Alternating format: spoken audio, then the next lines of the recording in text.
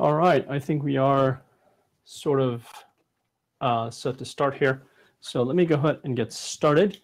My name is Kareem Yagmor, and this is the Android Micro Conference for Linux Plumbers 2021. So welcome everyone. Good morning, good evening, good afternoon, whatever it is for you. We all have our different time zones.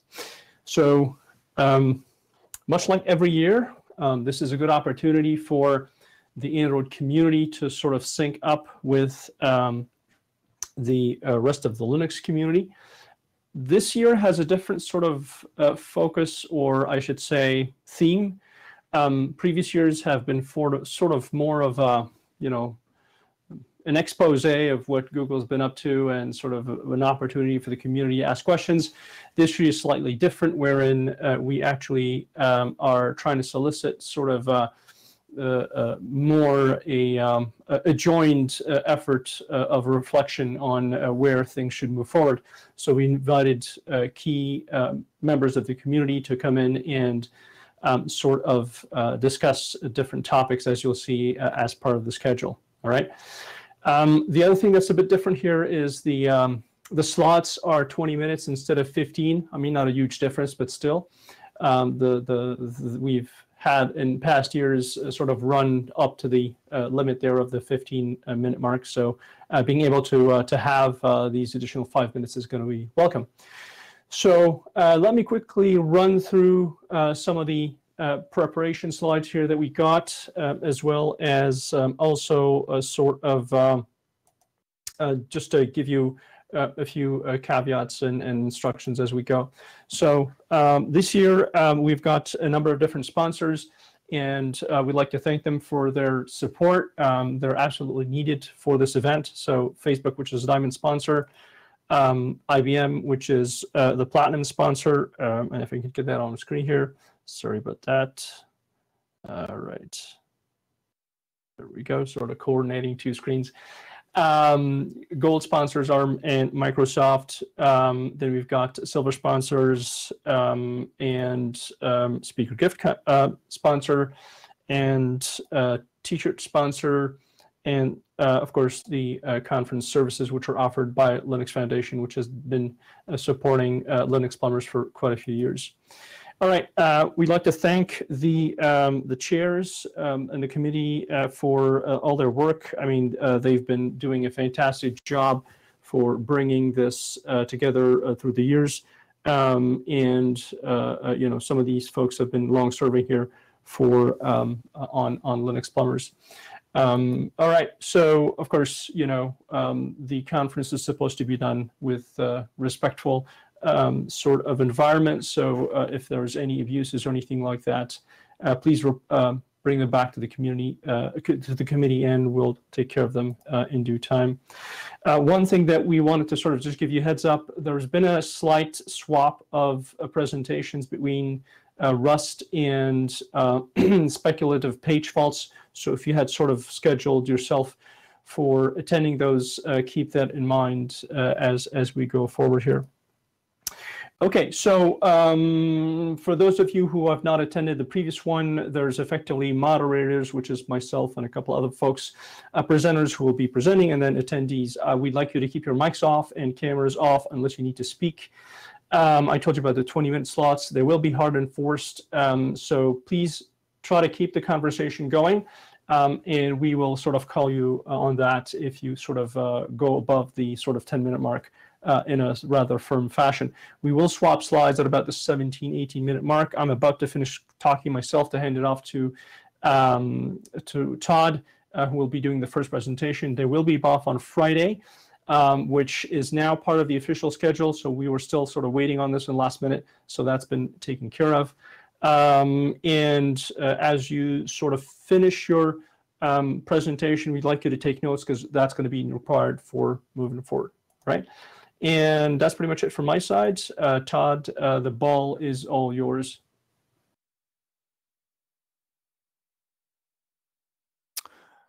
Okay, I think, John, you're switching the slides.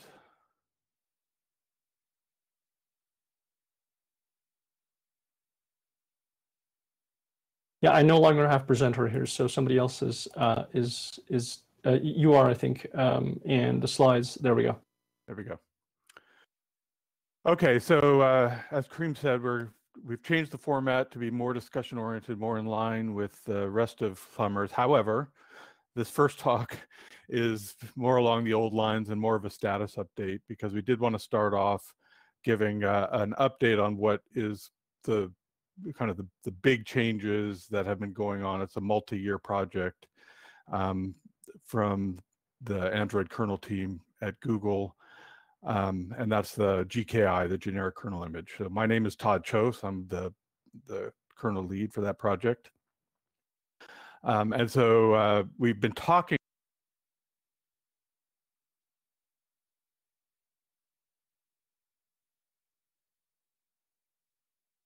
I was somehow getting muted. Hopefully you heard what I said so far.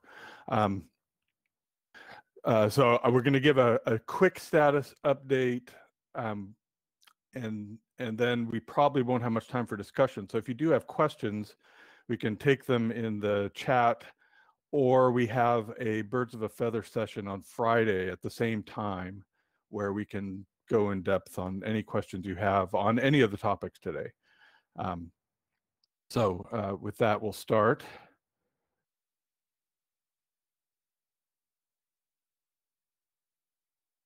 So this is the architecture slide. We've showed this now for a couple of years. That sort of describes what GKI is. We have what we call the generic kernel, which is really the core kernel minus modules. And the big focus has been to get all of the SoC hardware specific code out of the core kernel and into separate modules, so that we can get it as clean and generic as possible. And you know, from past years' discussions, you probably already know that what actually ships on an Android device in the past has been a device kernel with changes that come from the Android team and from a reference kernel that we maintained, and then changes from an SoC vendor, and then changes from an OEM. And so the kernel that actually ships on a device is very custom for that device, and very different from the upstream version of Linux. And so we've been working to change that for a number of reasons, which I'm not going to get into here, but was the topic of last year's talk, so you can go look at that. We also have public documentation on GKI that you can read. So the big push, and this is a multi-year push, has been to get all of the hardware specific code out of the generic kernel into vendor modules. And then one of the big parts of this effort is that we have to have a stable interface between those vendor modules and the generic kernel, so that they can ship asynchronously. We've also had Plumbers talks on how we're maintaining that stable KMI, so we're not going to go into that today either. But again, you're free to ask questions or look at our public documentation on that. So status-wise, when we talked last year at Plumbers, we were close to shipping what we called GKI 1.0, which was the first iteration of what is going to be several iterations, where we worked with our partners. There was lots more upstreaming activity in the Android community, a lot more patches that would have been on devices that were actually submitted upstream, and if not submitted upstream, submitted to the Android kernel. And the separation, we made a lot of progress on that separation between the hardware specific code and the common code. And last year in Android 11, we shipped this GKI 1.0, which was a compliance test, really, where the kernel that shipped on devices had to implement the KMI interface and then pass tests with the GKI kernel in place for certification. But then the actual devices that shipped, or the actual kernels that shipped on devices, was the device kernel modified by the SoC vendor and the OEMs as before. That that was a success, and you can see today, if you have devices with the 5.4 kernel, that is all this GKI 1.0, and it's not running the GKI kernel, but you can, on your device, reflash it with the GKI kernel plus Google's version of the system partition, and that will work. And it's been spot tested in a few cases and does seem to work. This year, with Android 12, which will be shipping, within a few months, we're taking that the step further and actually shipping the generic kernel on devices. So again, we've been working very closely with all of those partners to get everything in place so that their products have the features that they need to be competitive in the marketplace, but that we could make the separation and have generic kernel separated from the implementation of the hardware features or some of their value add features. The testing has changed. They don't have to do any special testing for GKI, except that there are tests when they're running for compliance that verify that the kernel that's part of the test is our certified image that was built by Google.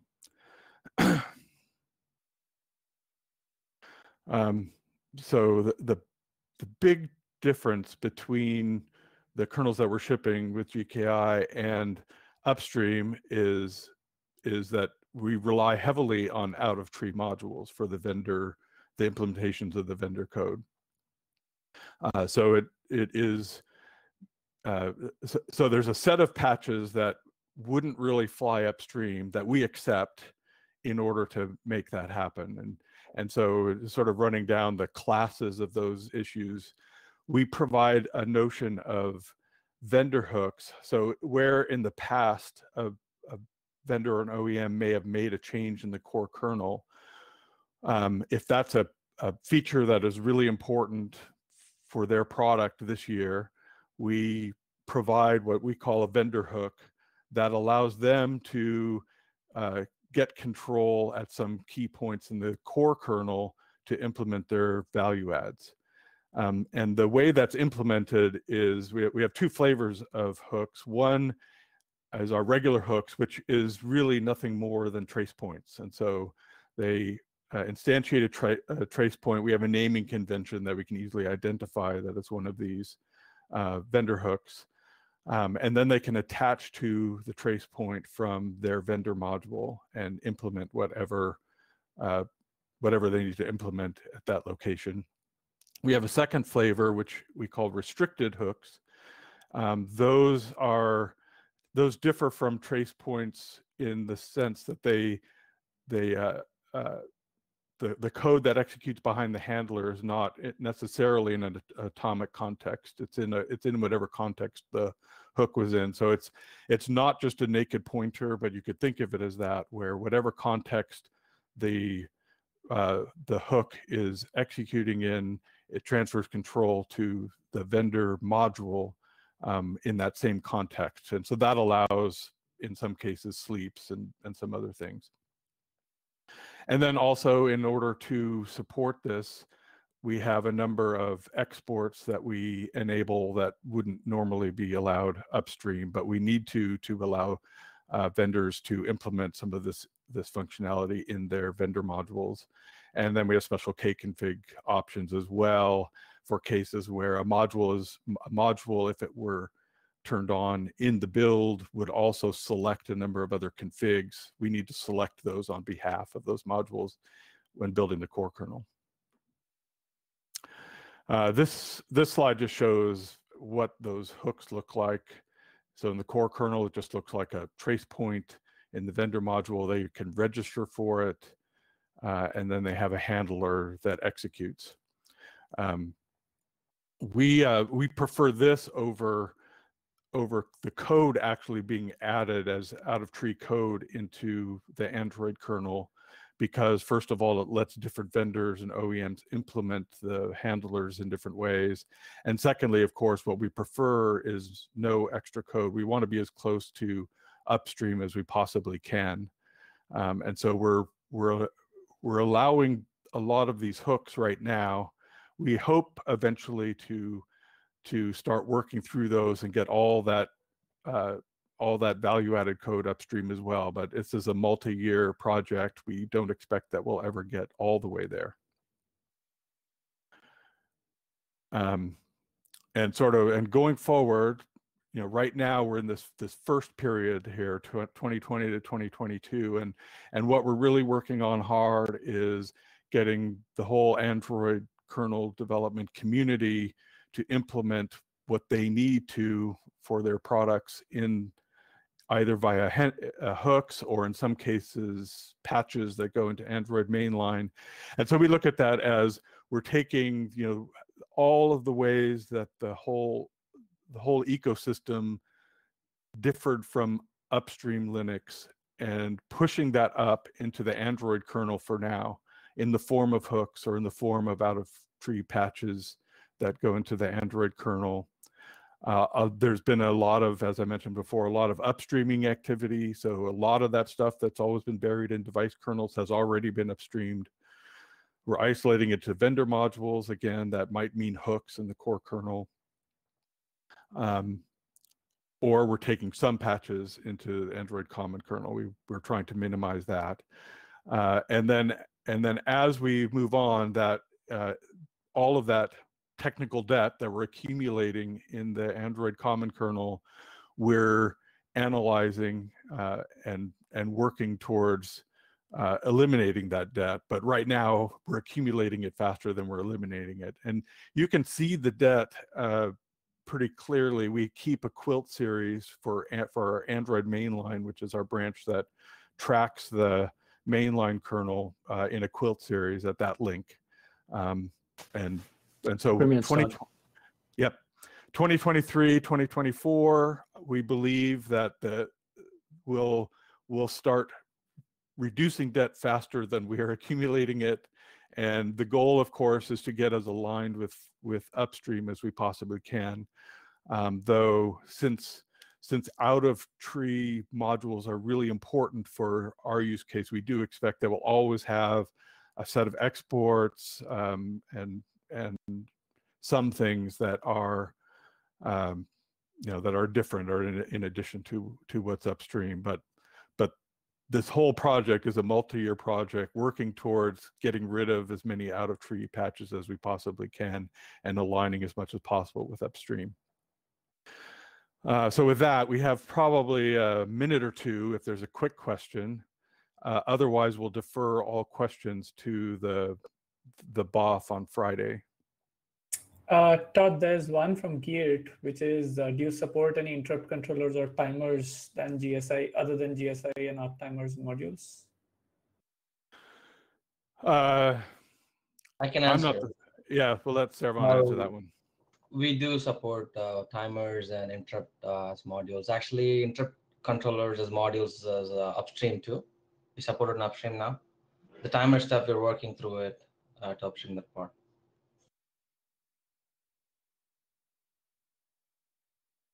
All right, maybe one more quick question.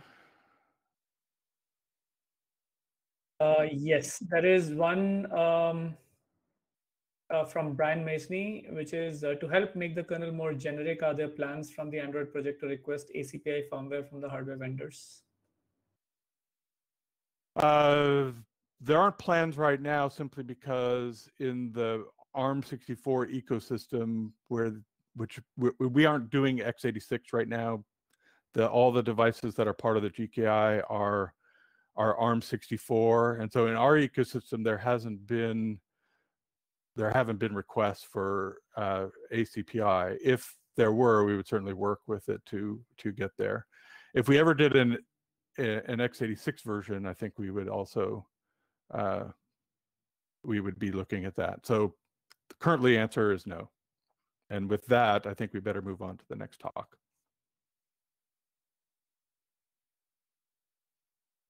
Alrighty, you should have control.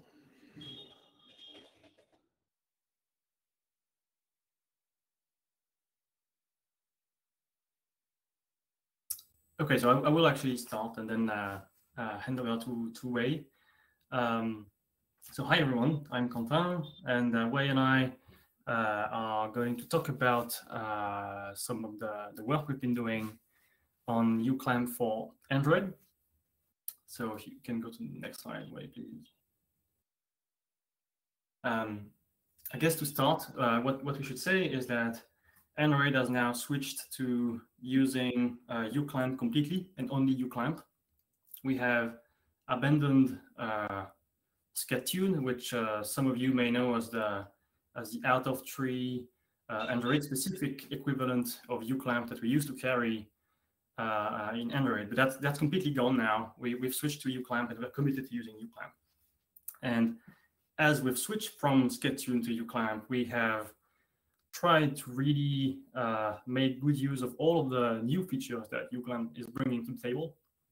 And by that, I mean that we have also been using things such as the max clamping feature and the per task API.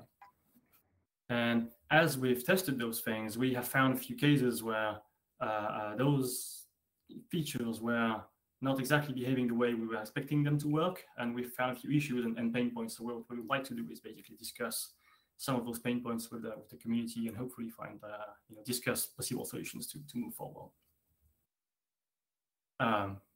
So can you go to the next slide, please? Yeah. So just to introduce the first problem, I'd like to walk you through the setup we have for the CPU controller today. The setup is pretty simple. We have one group per role of applications. And so what that means is that basically the application that is currently in focus on the phone of the user will be classified as the top app application. And all of the tasks of that application go into the top app group. All of the apps that are running on the device but that are not currently in focus or interacting with the user go into the background group. The foreground group is dedicated for things that are visible to the user, but the user can't interact with it. The system group is for system threads and so on and so forth. So we have a bunch of groups like this where we classify the tasks. And when a user switches from one application to the other, then we migrate the threads between the groups in order to reflect that change. In terms of uClamp settings, we are using uClamp min for the top app group in order to boost those tasks that are important as per the definition of importance that we have in Android. And we use uClamp max on the background group in order to not waste power on those tasks. So yeah, that's pretty much the setup that we have. Now, if you are familiar with C groups, you will probably think that this setup is actually not, well, let's say not perfect, because it goes completely against the official recommendation for C groups, which is to classify once and then to tune the parameters.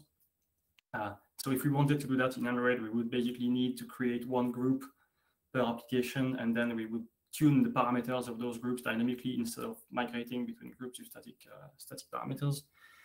And we have tried to do that.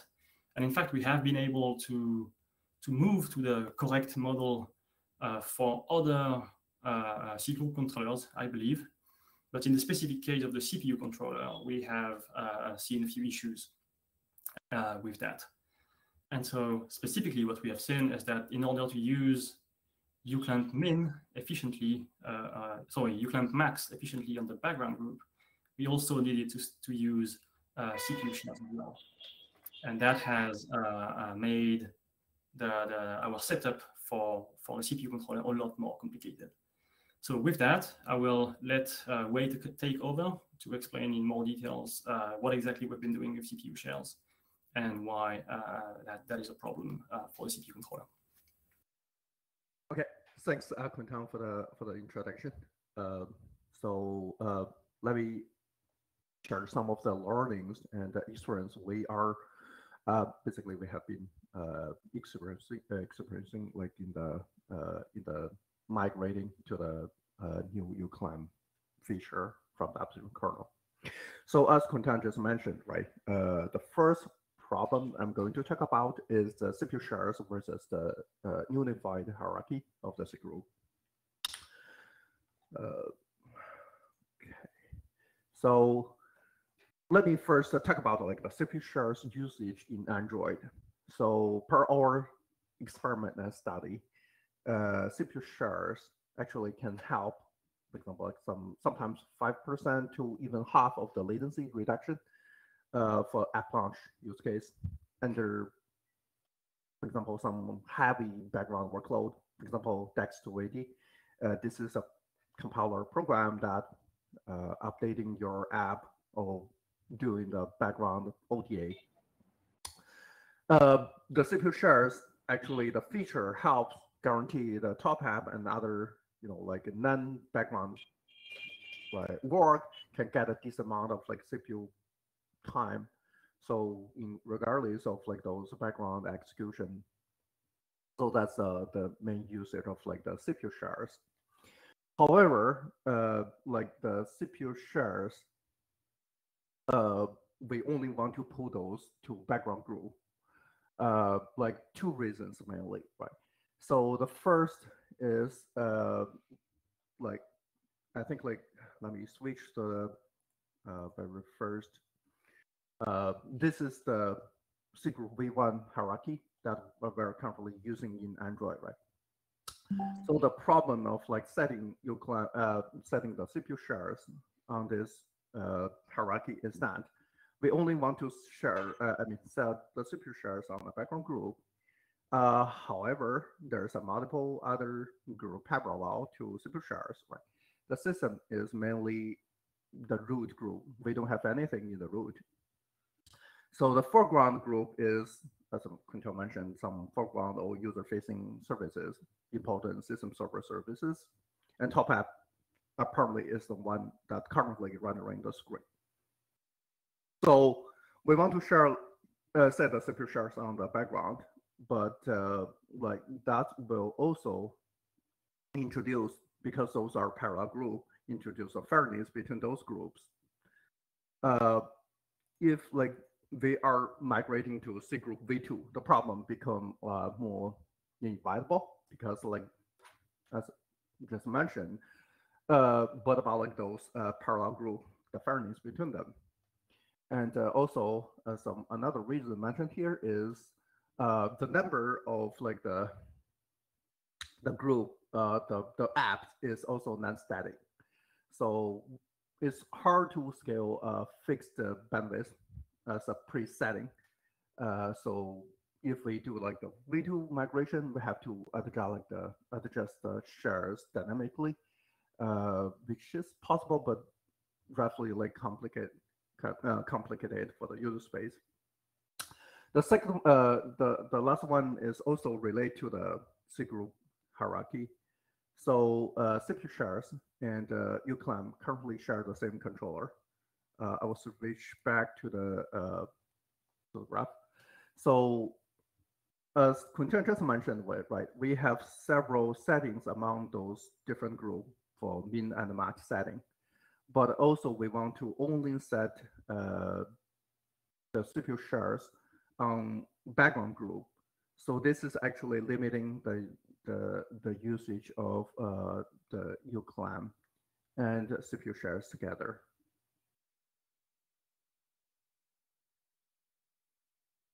Okay, so the next problem is slightly related to the first one. So it's about the uclam max aggregation. So currently, like the uclam max aggregation follows the rule listed here. So the Rank level, the utilization is sum of all the tasks, and uclam max is actually the max of those, right? The problem we see is that, so for example, long-running background work that with some uclam setting, for example, here this is a 50. And there could be a very short of non-restricted top app work co-scheduled on the same CPU. So if that happens, then the RunQ level of like the uclam max is released. And then the CPU is just go to the max. Even though the utilization of the top app task is quite small, it's basically a very small task. So we don't need like that boost. But due to this implementation, we have to go to Fmax for no reason. Another problem is that right now we have like a single uClam max value that map to that, for example, the 50 value here can actually map to a very inefficient CPU on some cluster, for example, little cluster. Maybe AND model-based frequency selection could really help for this kind of issue.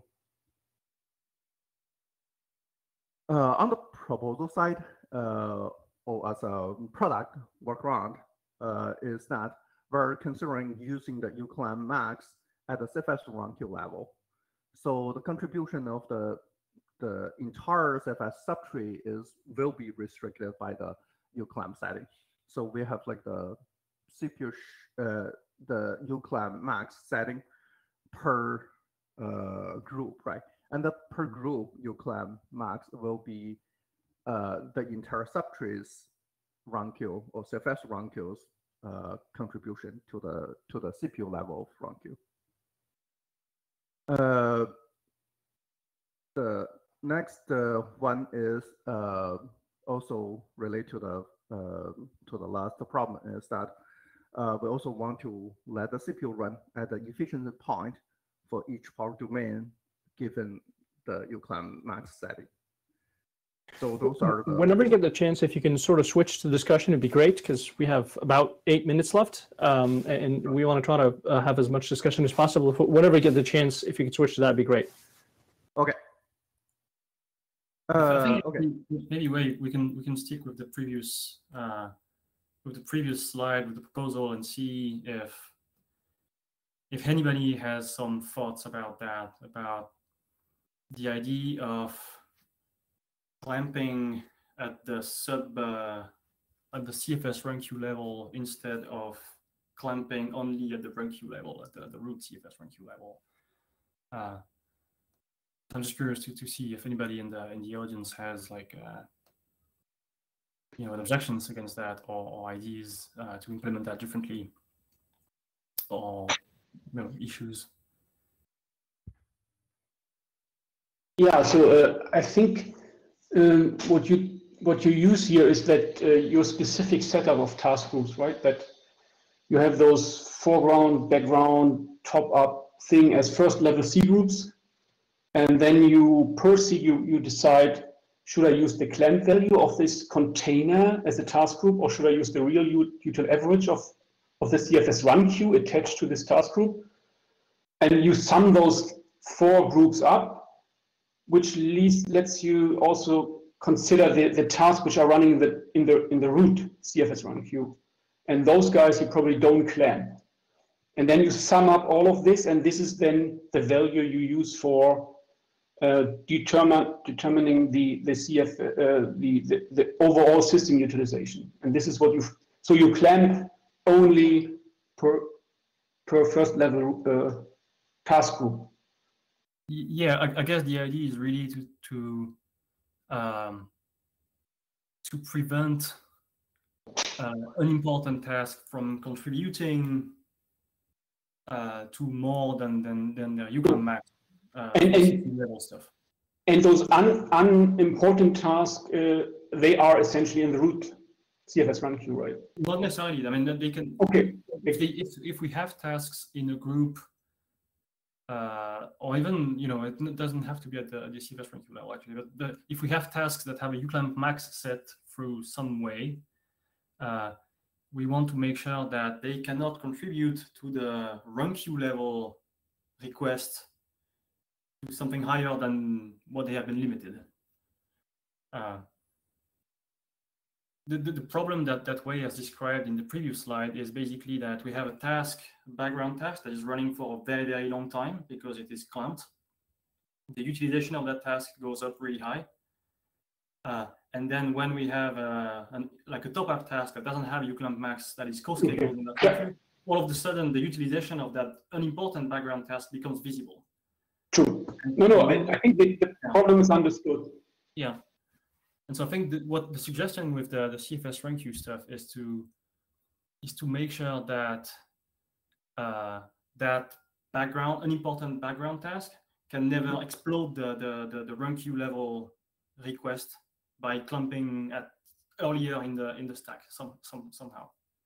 But I think this problem can also be solved differently, right? By when we are on mainline now in max aggregation, we just don't consider those other, we find a way to not consider those other tasks to ruin the max aggregation, which is essentially happening right now. So we don't have to do these kind of iterating over all the CFS run queues if there would be a way to do this. Just like the example you gave, like the small task which comes in, which is not uclamp max. Mm-hmm. Find a way to avoid that this task ruins the clamping scenario you just have for the long-running background task. You mean by not placing it on? By not considering it for clamping. By not considering it for clamping. I'm not saying there is a solution already, but like we don't, I mean, your solution you have is perfect, working perfectly fine for you. But like I said, it's very much limited or supported by your CFS run queue or by your task group setup in Android. It's limited, right? You have control over it, and you also probably don't use the per task interface. You just rely on uclamp max interface per CFS per task group, right? All the tasks you put into a task group, they essentially have to obey to the uclamp max value of the task group. You don't use this second level thing where the task can have its own task group, its own uclamp max value. Yeah, it's we got 3 minutes left. Okay. Morten, was there something you wanted to talk about?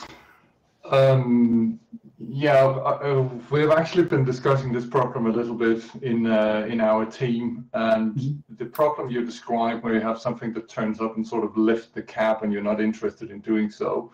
I can see that problem, but you can't really ignore all tasks. You need to find a way to exclude some tasks from your criteria for lifting the uclamp max, and I think there are ways to do it. The problem here is if you're not careful, you might break the or you might reduce the performance of tasks that are not clamped.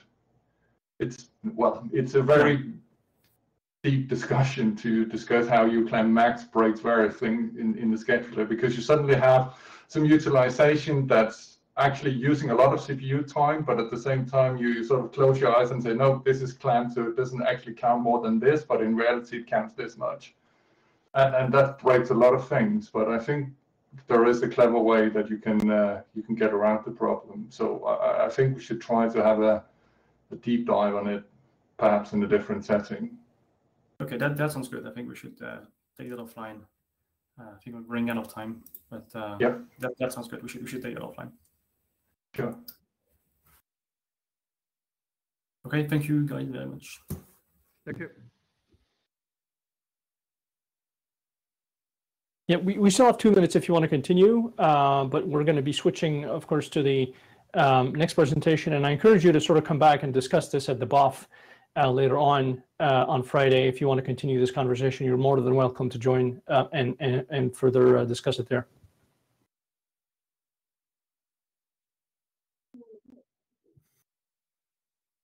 So we're just going to wait. Yeah, your audio might be off here. We're just going to wait for just a proper mark there, and we'll start. And just make sure your audio is on. I think you're on Just Listen. You're the sort of icon on the. There you go. You might have got your mic properly working. Test it now. So Paul's audio is good. Alessio, do you want to test your audio?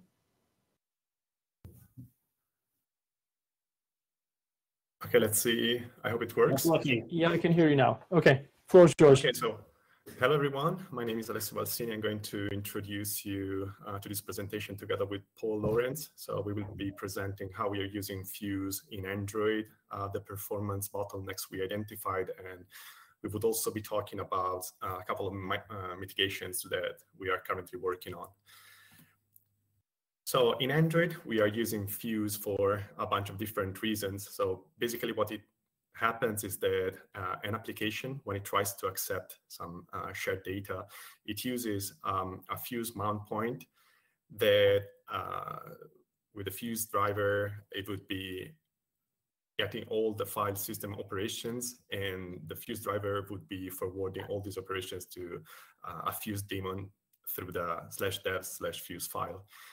The fuse daemon would basically implement all the logic behind these file system operations. It can be either single-threaded or multi-threaded. And as long as in our case, the fuse daemon is basically implemented a stacked pass-through file system, all these operations would be almost kind of happening to a lower file system that is implemented as either F2FS, ext4, or others. And why we are using Fuse.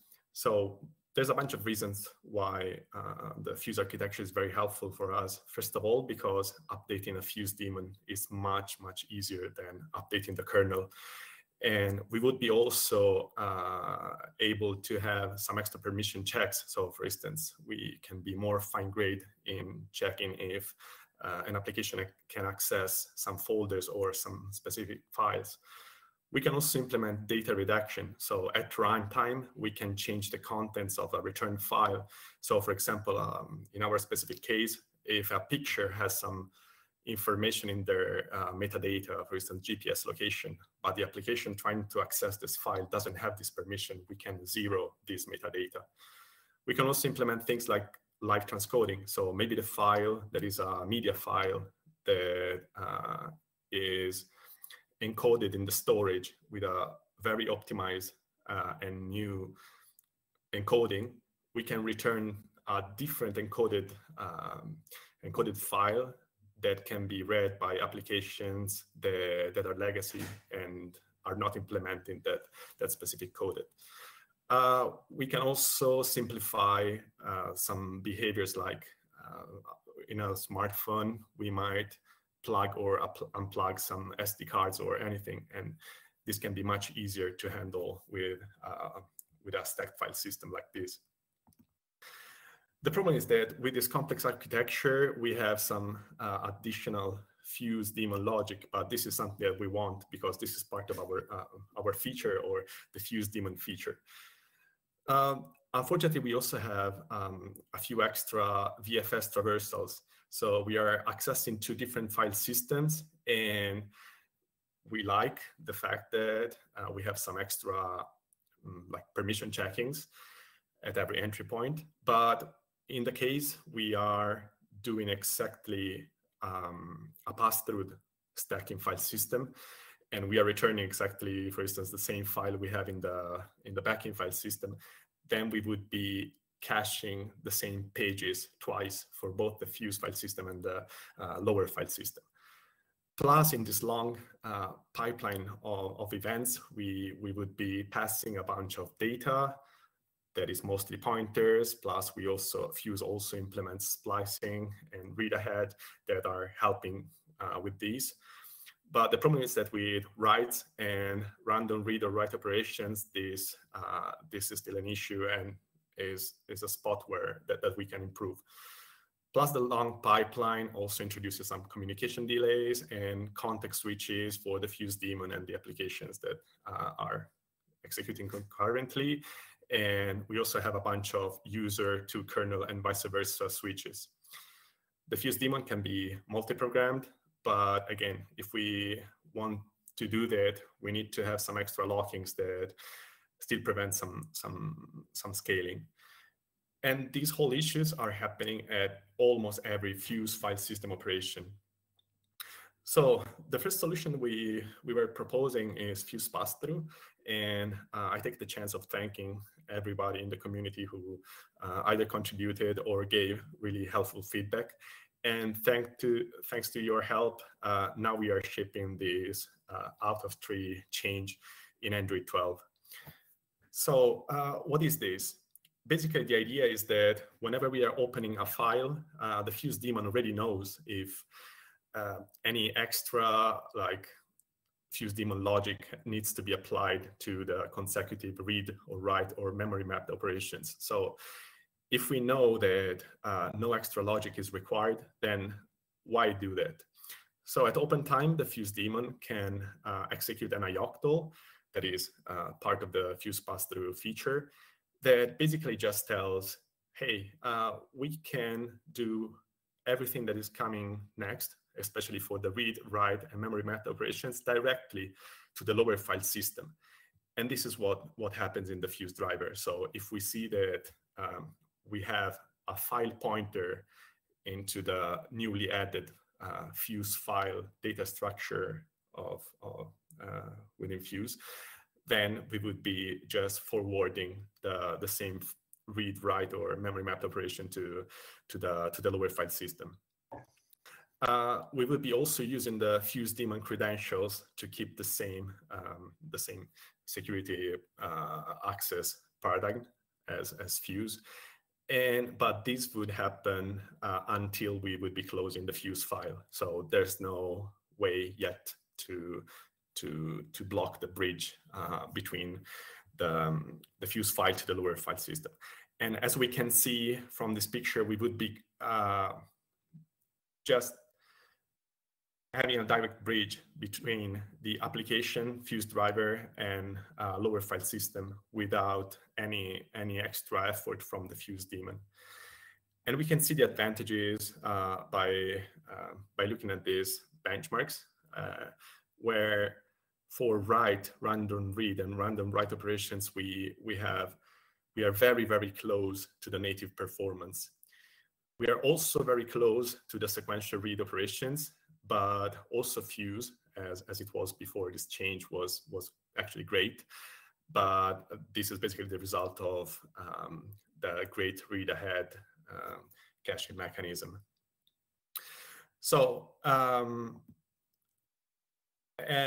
thanks to the feedback, we have still some issues with Fuse pass-through, so we cannot close it. But with all these benefits, as I mentioned, we're using Fuse pass-through in Android, and we would like to extend this with extra features, especially with some very flexible BPF features that Paul is going to talk about. Okay, next. How do I move slides? Next. I do. I can change your slides. Yes. Thank you. So yes. So having done pass-through, and remembering back to a presentation at XFuse 3 years, it doesn't matter how many years ago, that was given at LPC, and based also on the fact that I've been working on a stacking file system for the last couple of years, it struck me that you could easily put these three concepts together. Not easily. You can put these three concepts together to produce Fuse, a stacking Fuse with BPF to control what gets passed down and how it gets passed down. So the idea is that BPF would be a sort of pre-filter on all requests that could then get passed to the lower file system. And you could also pass them, you could pre-filter in user space. Of course, that reduces the advantage, but then if you only need that some of the time, that would give you most of the advantage you need. So the reason for doing this, as Alessio says, is that Android wants to use Fuse. We've tried to use Fuse in multiple projects over the years. I counted 5 when I was thinking about this, times we've tried to use Fuse. And all but one of those has been pulled eventually because of the performance issues. And even the one we've shipped, we would like to improve the performance. So Fuse is really something Android wants to use, but we just can't. And whenever we want to use it, we always want to use it in a stacking file system mode, where we simply want to change some fairly small aspects of what's being read. So making Fuse into a stacking file system natively and keeping most of the requests in the kernel using BPF just seems like a very natural thing to do to solve this problem. That's what we're attempting to do. It's very much in the preliminary stages. The soon on LKML is, well, depends how you define soon, I guess. It's a little optimistic, but hopefully we'll get something out this year or early next year. I don't plan to go through the detailed architecture, especially as I'm almost out of time. But let's have the next slide. What I've been experimenting with is simply adding a backing inode to an inode, and a filter to each inode will have a backing inode and a BPF optionally. The existence of the backing inode means you are in this pass-through BPF mode. The BPF is called in such situations on all operations, passing in essentially the fuse args parameter for those who know fuse.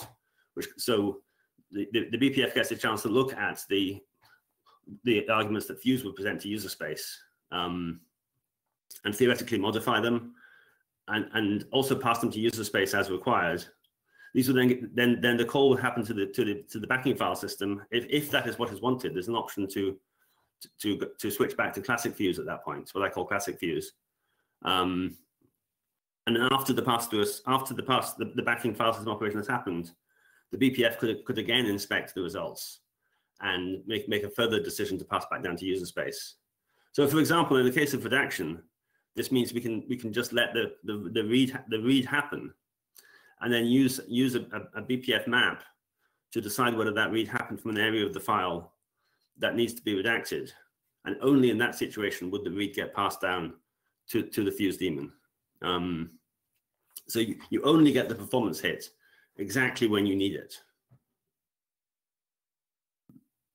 So that's, I think, this is yes. If you want to switch to discussion whenever you get the chance, whenever you're going to segue there. This is actually, well, this is the last slide, I believe. So fuse, just perhaps a quick summary. Fuse passes through an entire file. When it has been determined by fuse that file is simply going to be the backing file. Fuse BPF is an experimental attempt to make this far more granular and use BPF. Oh, by the way, with the Fuse BPF, we're using BPF for everything, file operations and directory operations. So that makes a huge difference. And one of the problems we have with Fuse pass-through, well, the biggest problem is obvious. The directory operations still go to user space. So we still get a big hit, especially when you have a large collection of small files, which is not uncommon in Android and every other situation. So questions, comments, silence.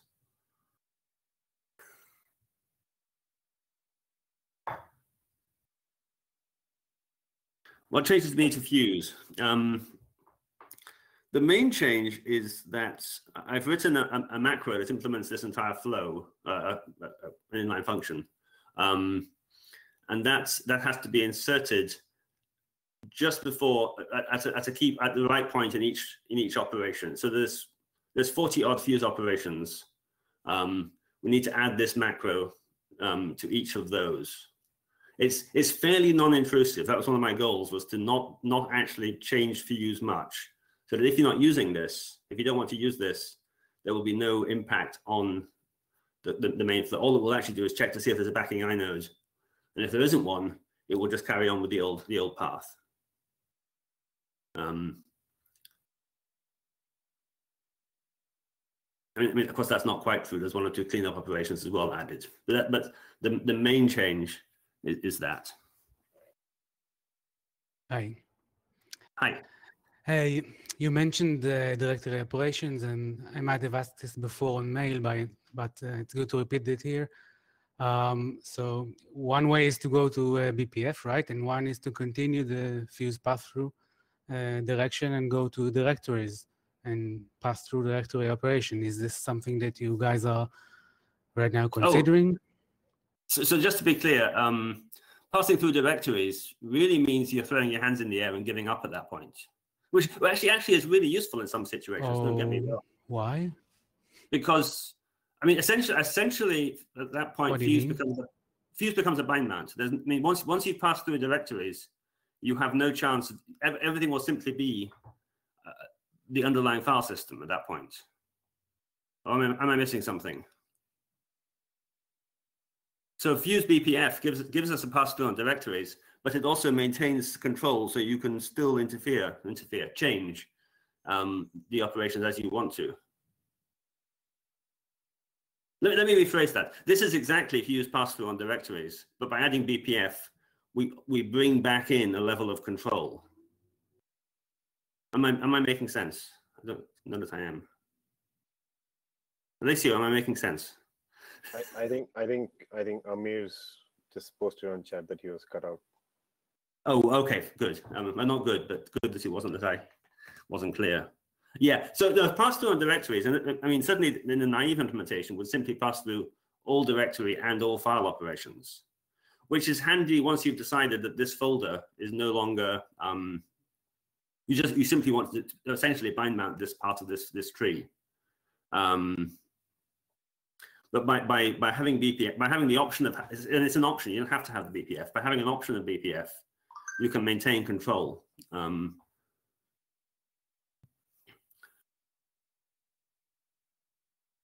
Did that make sense? Yes, that made sense.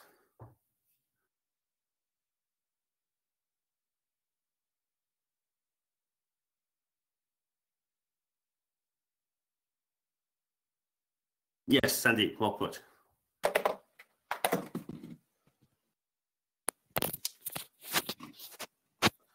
Any other questions or any follow-up on that question?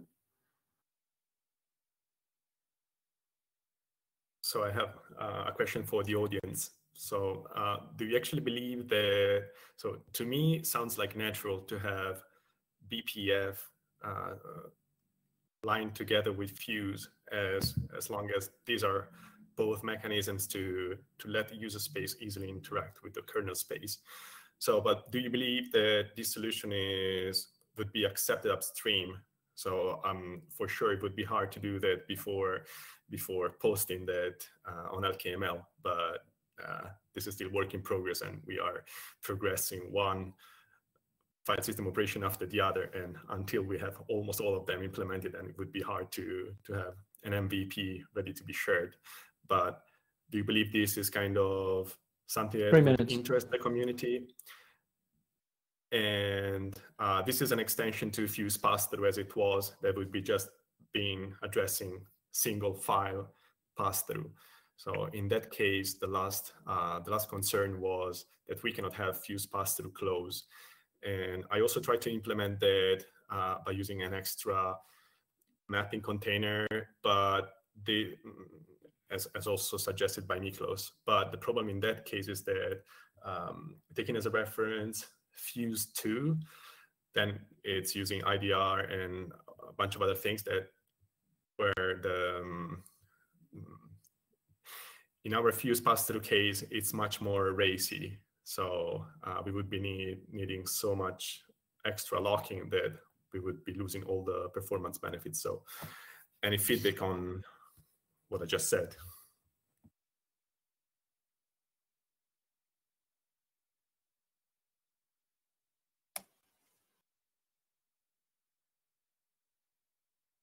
And I guess the higher level question is, I mean, Alessio is right. What we're doing currently is we're implementing this, we're adding all the file system operations and more and more complete implementation. We would love to know if we're going in the wrong direction. So at what point should we publish and to where is our question. The Xfuse work seems to not be being maintained as far as I can tell. Just to,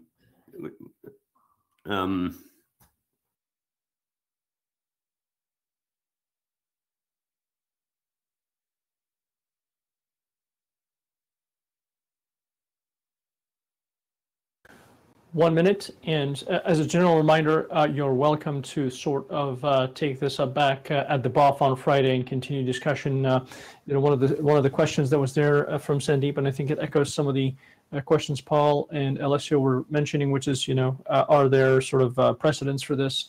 Are there any rules, examples, or anything of that sort? So I'll sort of encourage people to think about that and possibly come back on Friday and discuss this some more. Fascinating topic for sure. Okay, thank you.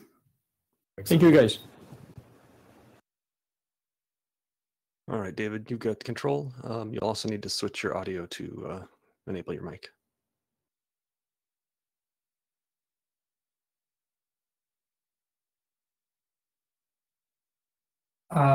So I'm going to present. So do I have the presenter rights? I'll give that to you in just a second here. Sure.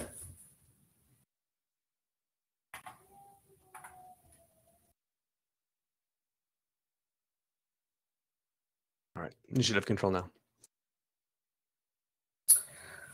All right, I'm not sure if video is working.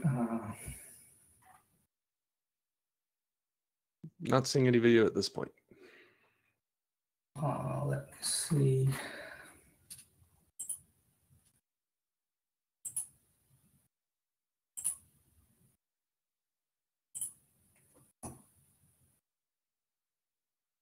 Okay, right.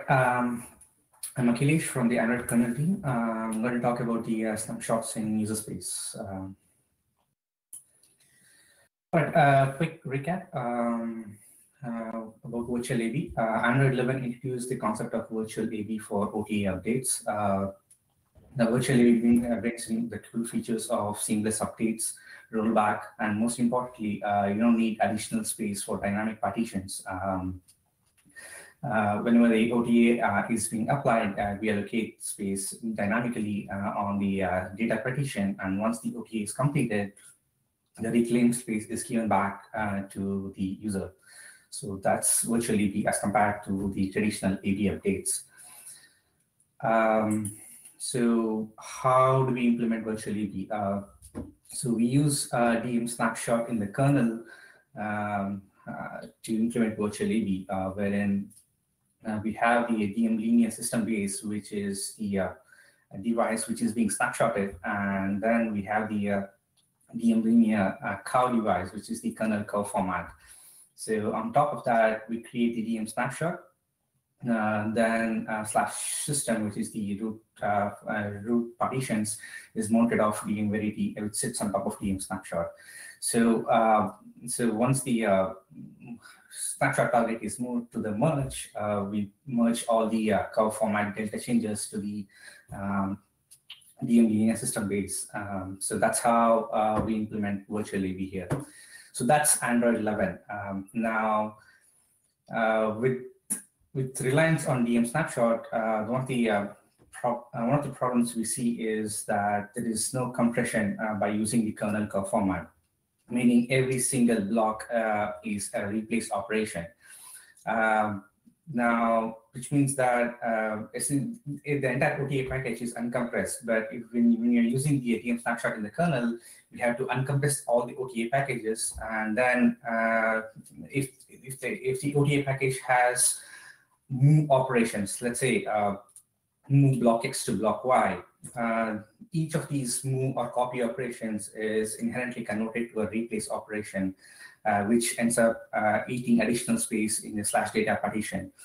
Now, that's the problem we have with using DM snapshots and with using kernel cow format. Now, to address this, Android 12 introduced the concept of compressed snapshots, wherein we have our own Android cow format, which introduces additional operations, wherein we have zero ops. Then we also have replace ops, wherein the block is replaced, but we do compress using GC compression. And then we also have additional copy operations, wherein we say move block X to block Y. And then the fourth, the recent introduced operation XOR, wherein the destination block is just an XOR of the pre-existing block, and then with the change contained in the cow file. With these four operations, we can have better compression ratio as compared to the traditional kernel cow format changes. So how do we implement? So Android 12 introduced the compression. We still continue to use DM snapshot, but the only difference now is that we don't use the kernel cow format. Now we use DM user, which is a kernel module, something like Fuse for block devices.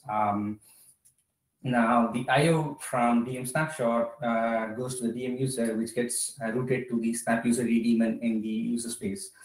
The daemon is now responsible for translating all the IO requests from DM snapshot, and then the translated IO request is communicated back to the Android cow format.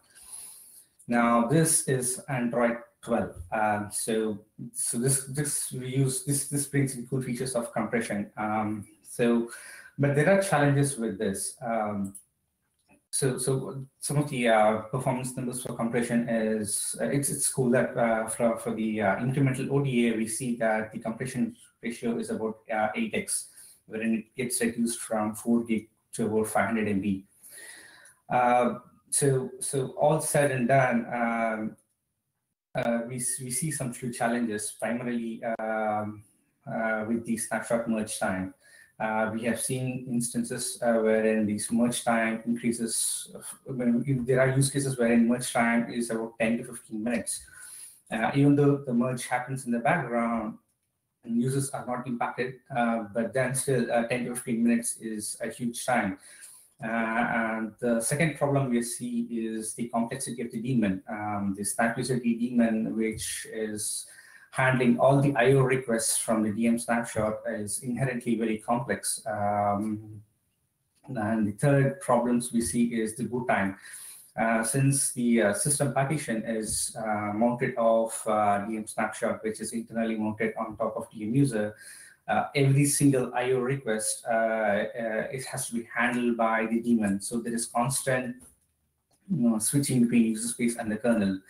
So all these are some of the bottlenecks we see with introducing the compressed snapshots. So to address this, what we're trying to do now is we are trying to merge the entire snapshot merge to the user space completely. With this, the daemon is completely in control of handling end-to-end merging. And there is no DM snapshots now. We are no longer going to use DM snapshot in the kernel. System partition will directly be mounted of DM user, and then every single I/O request will be moved to the daemon. Essentially, what this means is some of these snapshots handling will be done by the daemon itself right now.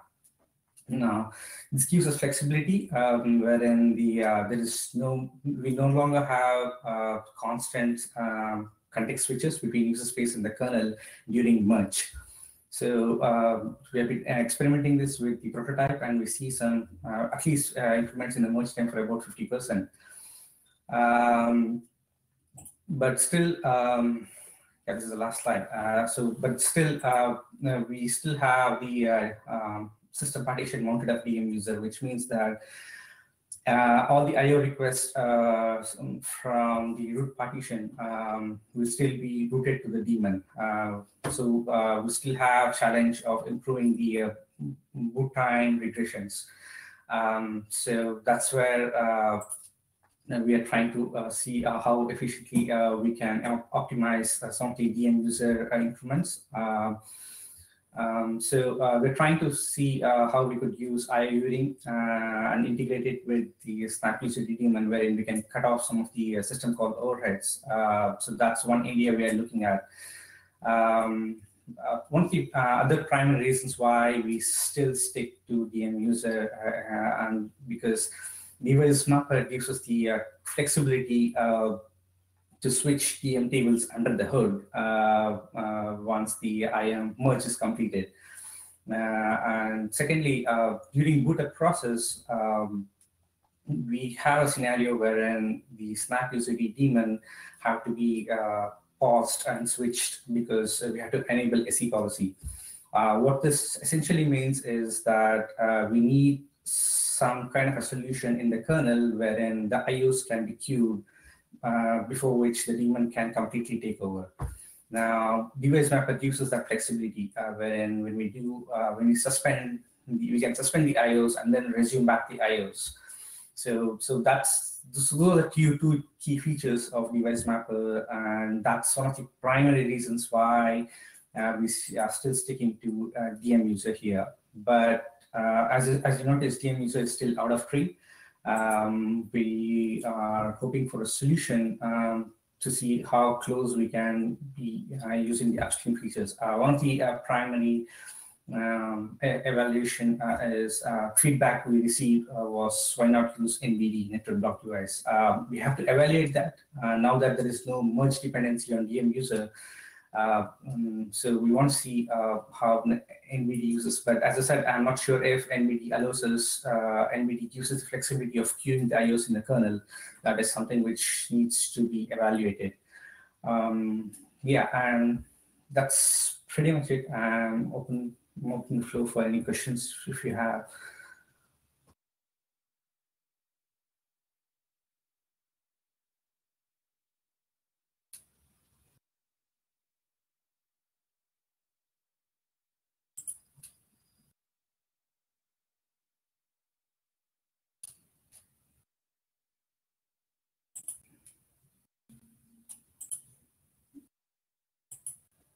Yeah, so I'm just curious if you guys have any other suggestion apart from VM user, that will be really great. I mean, we'll be happy to evaluate that.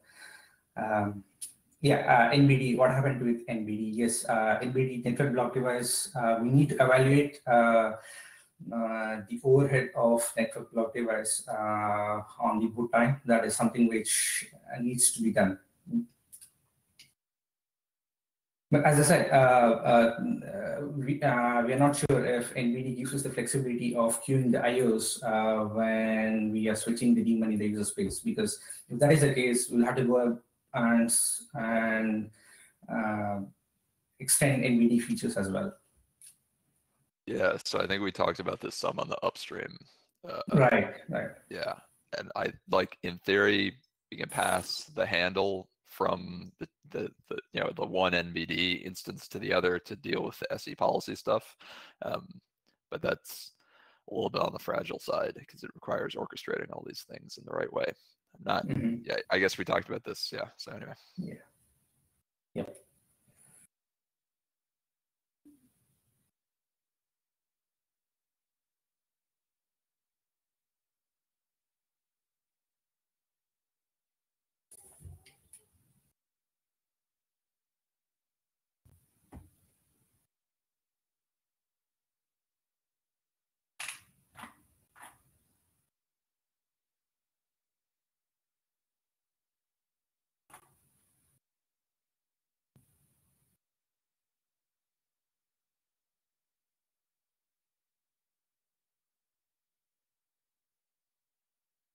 Okay, is TM user going to get upstream or recent? So first we need to evaluate other solutions out there, such as NVD there, to get at least some baseline performance. Then we can check with the device mapper maintainers to see if this is something which they'll be interested on, to see how efficient VM user is and what is some of the use cases. I mean, this is one of the use cases why we need VM user. Once we have the baseline performance numbers, we should be able to upstream. Yes. Also, there are other interests from a couple of other teams in Google about log device and user space, and even they are working on upstreaming it. So probably we'll have to sync with them to see what are their use cases before which we can synchronize and see if VM user can be used for their use case as well.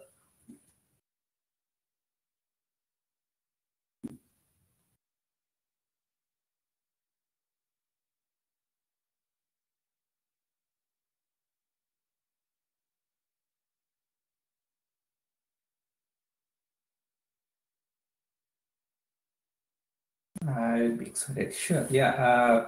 As I said, certainly once we have the baseline numbers, because the last time I remember VM user was sent upstream, I think the discussion was cut off, and we wanted to have the performance evaluation done. That is where I think we want to take it further.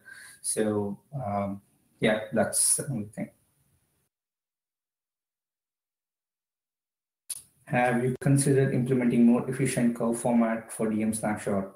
So when you say DM snapshot, for the DM snapshot in the kernel, right?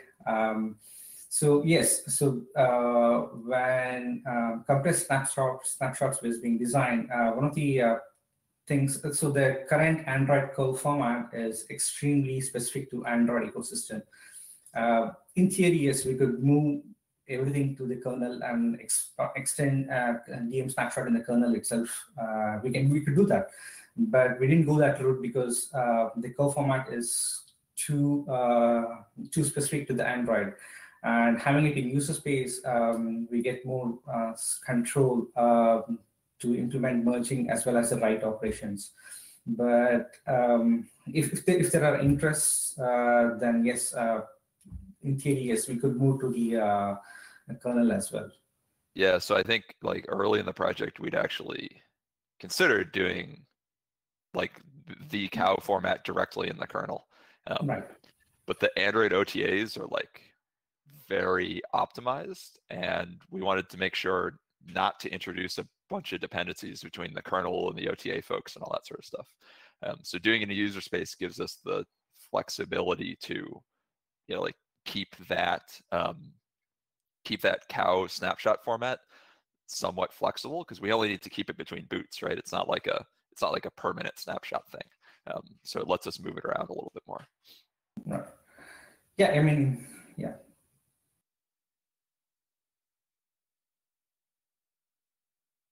Yeah, as David is mentioning, yeah, when it's doing like adding new kernel features over OTA in the kernel itself. So, and having it in user space, having it in user space, the other thing is we have complete control, wherein we also have requests from few vendors to have merge verification when the snapshot merge is being done. Those are the things which we have more control if we have it in user space. Yeah, David also pointed out letting our user space team contribute more directly to the snapshot OTA code, which is a big driver because there's a lot of folks there, and getting something like this, which is very application logic-y, out of the kernel is nice because it lets kind of more people work on it. So that's always a benefit. Yeah, the DM is nice, but doing it, it's still a little bit hairy after doing the DM user stuff, and it's certainly a lot easier to do this in user space. There's a lot of nice. I mean, now that the merge is moved to the user space, the dependency on DM user is very minimal because the only IOs which go through DM user is from the root partition, and that too, it's only visible until the merge is completed. So the only optimization we need to focus on is improving the boot time performance. That's the only iOS which is served from DM user. But if we had our own kernel snapshot, we kind of looked into doing one of the snapshot formats, and there would be enough hooks in there that we'd sort of have code sitting around the whole time after boot on that first boot when you spin up, and it's nice to be able to just completely get rid of that. It makes things a lot safer feeling if you can bound the amount of time you're actually running. Exactly, right. We have 1 minute and we go for break afterwards.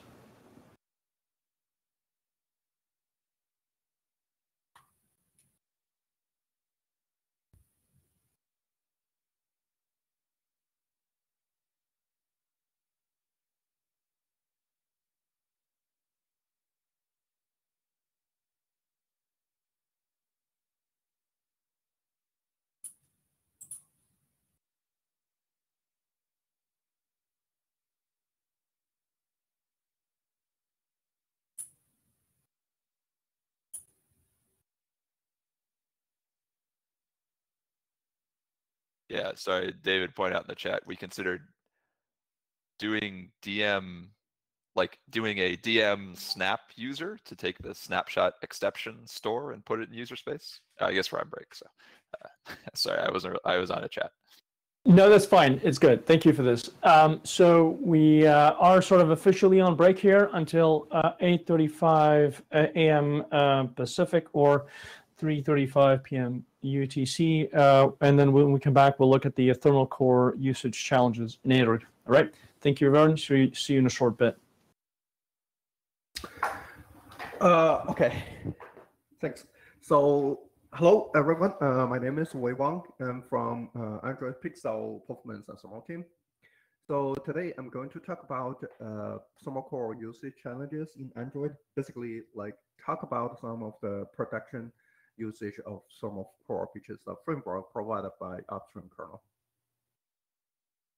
So basically, this talk is about the production use of the thermal core framework and issues around using it, some pain points maybe, and some source and possible solution to resolve like those pain points. Okay, so like the Android, the whole ecosystem has been using thermal core infrastructure for both junction temperature and T-skin mitigation, and like for many years. We have been seeing many thermal DFFS features built around thermal core by many OEM vendors. So this is a really a core infrastructure the Android ecosystem used for thermal solution. So here's above like 1,000 feet above ground view of the thermal core framework. So it basically has three main components. The thermal zone is for reporting temperature, and the coolant device is for limiting the power. And something in the middle is the thermal governor, which is for control algorithm. For example, we have a IPA contributed by ARM, we have a stepwise, and we have some user space governor. On the thermal zone side, there's a couple of types of like different sensors. For example, the junction temperature sensor is used for making sure the chip is running within the spec. It's not burning up like the chip or melting down the board. So the T-skin sensor is usually like we call this enclosure sensor or ball sensor. It's actually placed very near the enclosure to make sure the user using the device is not being burned. So in the middle is some other type of sensor that's also kind of like a virtual sensor or whatever that's using the core thermal or thermal core framework. For example, the BCL, we call it battery current limiting. It's some sort of like a virtual sensor that makes sure the board or the device is not burned out.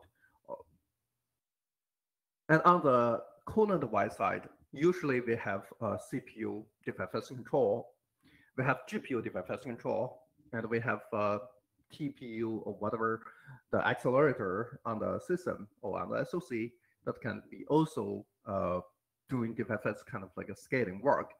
And also we have like some other hardware, flashlight, modem, or even display, those high power draining devices or components.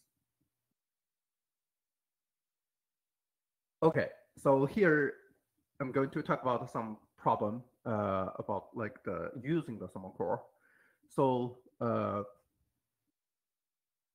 think I updated the slides. Anyway, I can use this. So the first problem, let me actually talk about this, is the aggregation of the coolant device volts, or basically we call it the interaction between user space governor and other governors. So the sysfs interface for user space governor usually is called the current state under the coolant device. So many thermal daemons we see like in the user space actually is using that for limiting the power. And also the user space governor or user or thermal daemon or whatever like the OEM call those solution, they will also pulling or get notified with the thermal zone particularly. But same coolant device can be also used by multiple thermal zone, right? For example, on the junction temperature, it can control the CPU. And T-skin side, which could be used by user space daemon, usually, because it's a slow changing and there's some more complicated rule there. It can also control the CPU power. Similarly on the BCL side, right? So everything can control the same cooling device. Thanks to the aggregation happens in the framework, like thermal core framework level. So all the internal thermal zones will have a very good aggregation. For example, transient temperature, BCL, if they are using internal thermal zone, the aggregation automatically happen. But if like there's a user space governor running somewhere, and it's volted through the current cooling state, that will be the volt will override whatever the internal thermal zone volt, and basically like the both ways, right? Because there's no aggregation method there. So the proposal is quite simple: is to add another level like aggregation for the user space governor to aggregate like the volts between the user space governor and also other internal governors. Another problem is also related to the. Wait, can I interrupt you? Could you just go back to the previous slide? Maybe sort of, and this is a suggestion. It's your presentation, but may I suggest that you might want to open it for discussion for the proposal here before moving on to the next problem? Does that make sense to you, or whatever you want? Just sort of suggesting that this might be a good discussion point if that works for you. Sure. I'm open. So there's actually like multiple things like in the slides. Like last UCLAM, we didn't really finish all the discussion, but yeah, I think like it's good to have like the open discussion. Let me actually jump into the proposal. So I see actually Daniel is here, or someone that has a better proposal or want to have like a discussion about this? Yes, Daniel speaking. So we had already this discussion about the several times with different people about this user space governor and aggregating the votes. So the problem is I think the using the cooling device to limit the power is an abuse of the thermal framework. And actually, we have the user space, and if I understood correctly, the first thing is the user space governors to get notification from the kernel space to have information about the temperature, and getting information when the timer zone cross a trig point, and for this reason, we have for the same sensor we have one. It's not what we have upstream, but what we find usually in some changes for the thermal framework, we have several thermal zones bound to different governors for the same sensor, just for the sake of getting notification and acting on the power on the other side. So that is the reason why we provided the netlink notifications in order to get rid of the user space governor for these notifications. And on the other side, because we don't want to aggregate between user space and in-kernel governor, we provided a new framework called DTPM, which is based on a power cap framework. And this framework it speaks by itself.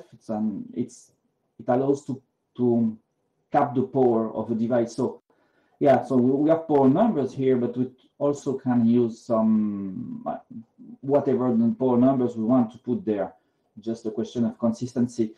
So yeah, the idea is to prevent this disaggregation from between user space and do that from the kernel between the framework via the dev PM QS vote we already have. Yeah, thanks. I think I heard about what you mentioned, some of the solution, basically using the same sensor, both for internal and also user space. Yes, I also seen some of those, but here let me actually jump back. So here, like the problem we are talking about is actually not just for reusing the same sensor. So the basically like the multiple thermal zoom, they are using different sensor, but they are using that for different purpose. For example, the junction temperature is really moving fast, which is T-skin. On the other hand, like the T-skin is slightly like slower than that which is monitoring the board semester. Both can bold the same Kono device interface. But I also heard like the new framework you're just talking about, which may be targeting for this aggregation problem, right?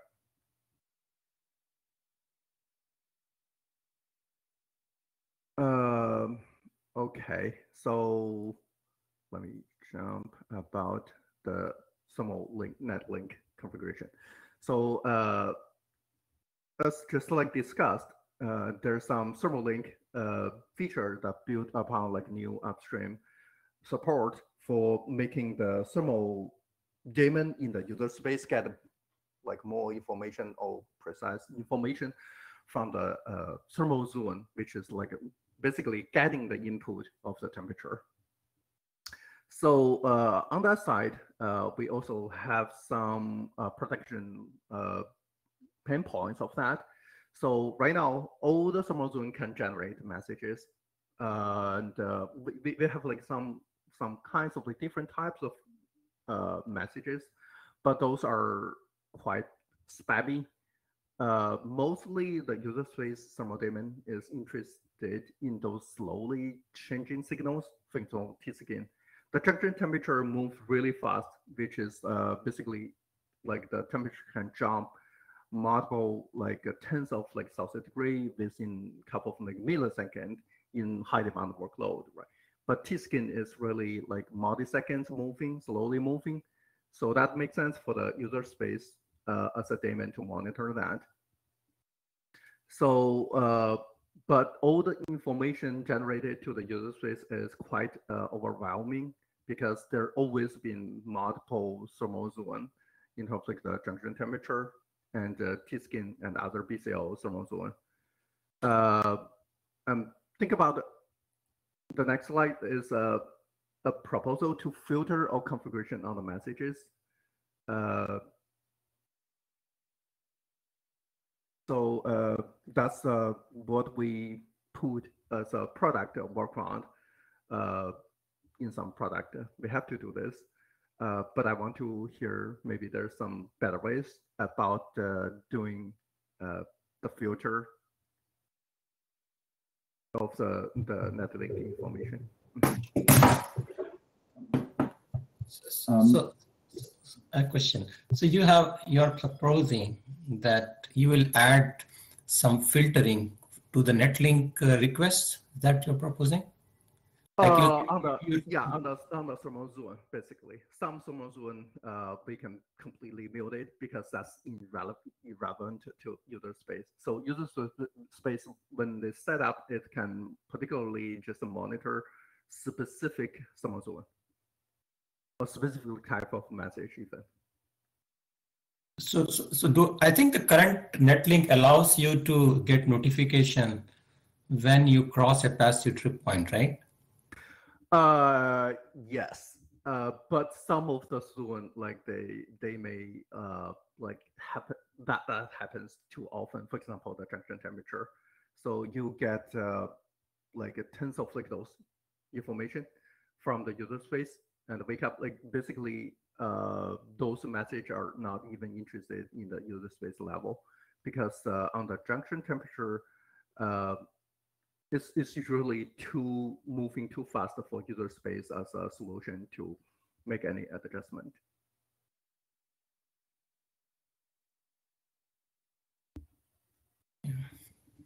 Yeah, there will be always an issue when two different agents are trying to control the same device, right? That's Yes, like that's why, right? Like on the Android side or whatever, right? Like as I mentioned, right, the junction temperature usually like is either in the firmware level or in the kernel level. I seldomly see anything like on the user space due to the reason of its fast changing sensor. So yeah, could be there is some solution that built around the user space and can also monitor like the junction temperature. Yeah, like for at least for Intel devices, we, like particularly like T-Skin, which has very, lot of hysteresis. We don't even have any thermal, we don't put any thermal zone inside for those sensors because and we disable it even if it is there, right? So your issue is you want to cool the same device with one with a fast, one which is fast reactive and one with the slow reactive mode, right? Yeah, we have actually more than some devices. They have like even 20 different thermal zones for various things, right? For example, modem for like there's a really a lot of like thermal sensors, and user space usually just interested like in one of those or maybe two or several, but not entirely the every thermal zone. But some of the thermal zone they move so fast, and basically the user space has to be waken up like due to the current define. So you want looks to like Daniel has been trying to say something. Maybe you want to give him a chance to talk. Yeah, just I wanted to understand what kind of notification you need. I think like we should filter on the types of like the information. For example, I think we are running out of time. No, you got 3 minutes. Go ahead. Okay, sure. Thank you. So basically, like I don't think like filter on the type of the information for the sensor is reasonable. Like maybe we should just keep all the things.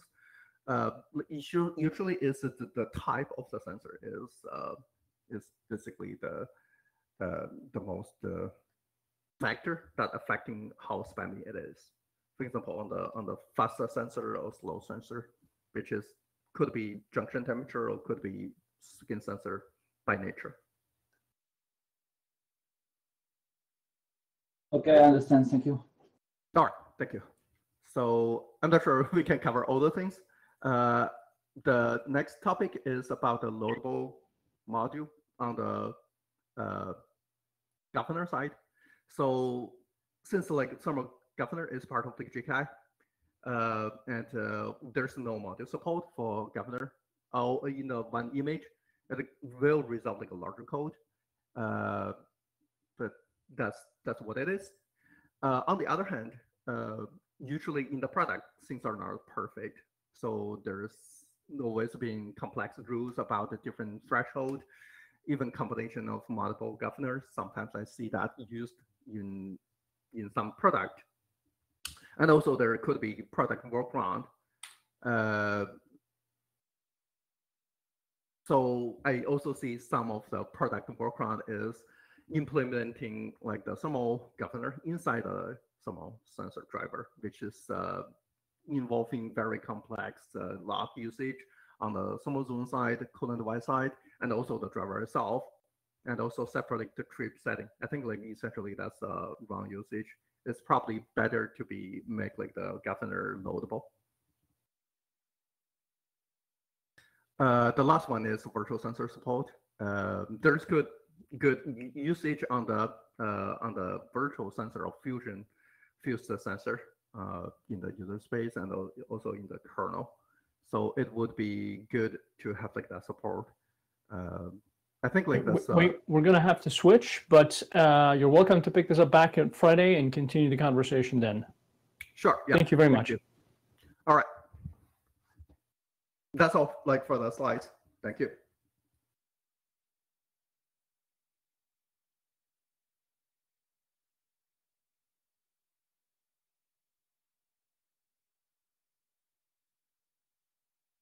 All righty, Harijah.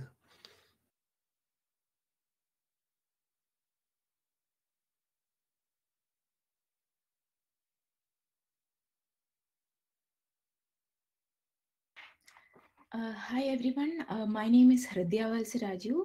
I work in the Android kernel team, and today I'm here to talk to you about a new DMA-buff memory accounting feature that we have been looking into for Android. In the next few slides, I would like to walk you through the various solutions we explored. And at the end of the presentation, it would be great to hear your thoughts and have a discussion on how we can best implement the feature in an upstream friendly manner.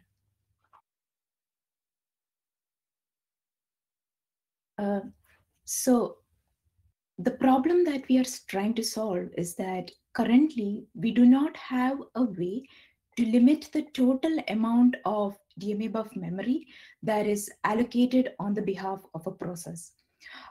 This means that a faulty process is free to continue allocating DMA-buff memory until the device falls under memory pressure. So to solve the problem, we would like a way to implement allocator attribution for DMA buffs in Android so that we can set an upper limit for how much DMA buff memory can be allocated on behalf of a process. So the first solution we explored was the memory controller, was the MEMCG C group controller.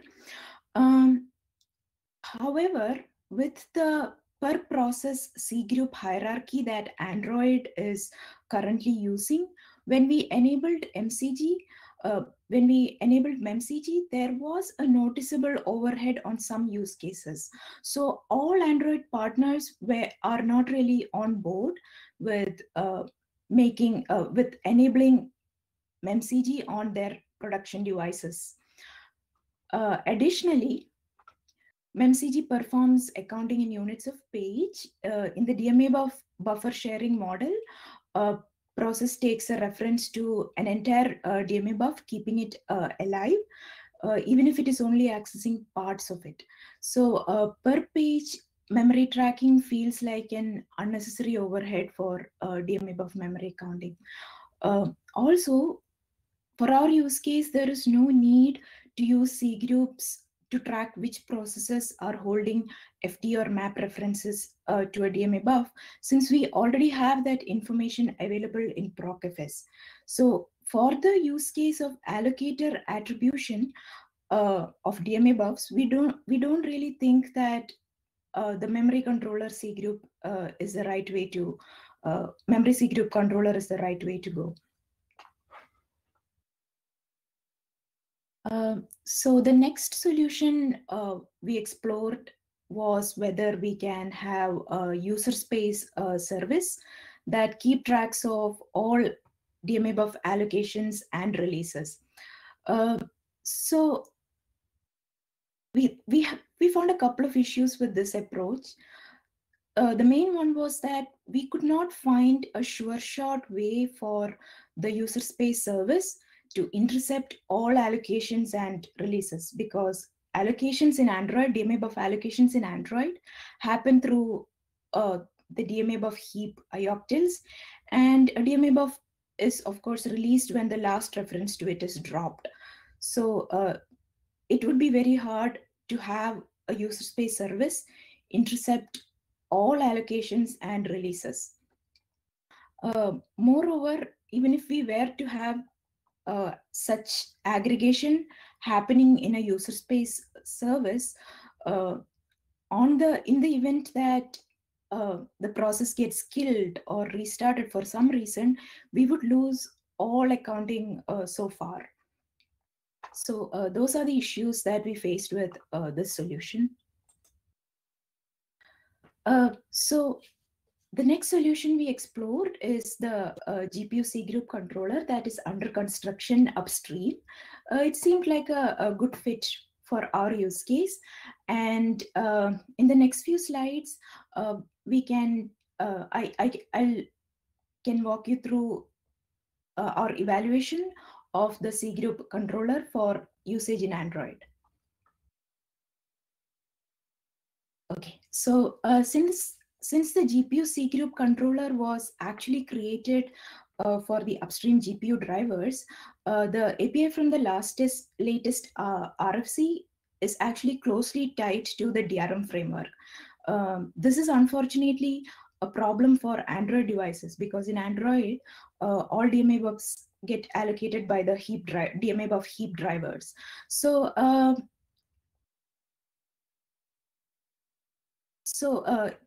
but if the original authors of the C group controller are on board and they don't mind doing it, it should be easy enough to change the API to be generic though, to decouple it from the DRM framework. So yeah, basically we would need the API to be a bit more generic to allow it to be used by the DMA buff heap drivers. Okay, so the next issue we faced with using the GPU C group controller in Android is not really specific to the GPU C group controller. It mostly relates to the way DMA buffs are allocated in Android. So in Android, the majority of DMA buffs are allocated by a process known as the graphics allocator HAL, or the GRALOC HAL as we call it.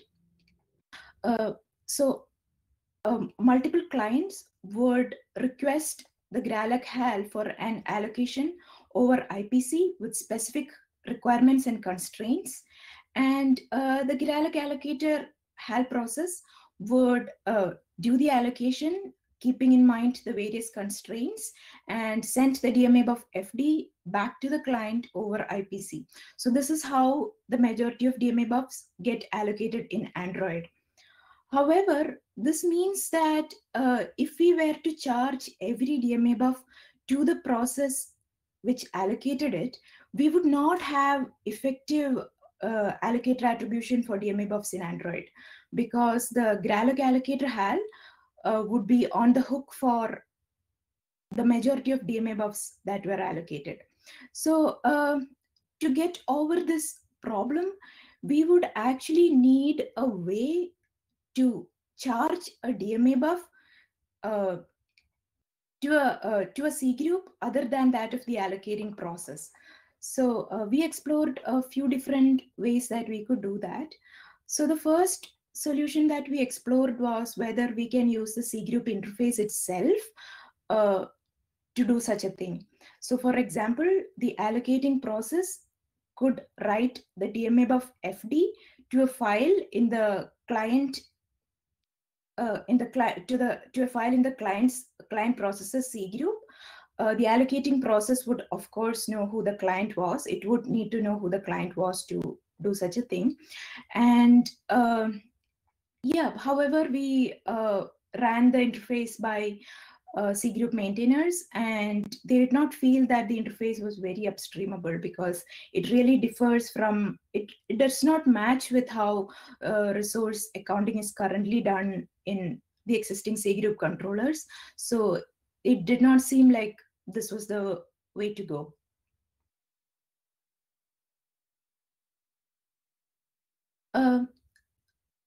So the next option we explored was whether we could introduce a new DMA buff heap ioctl that would take as argument the FD to the C group of the client process.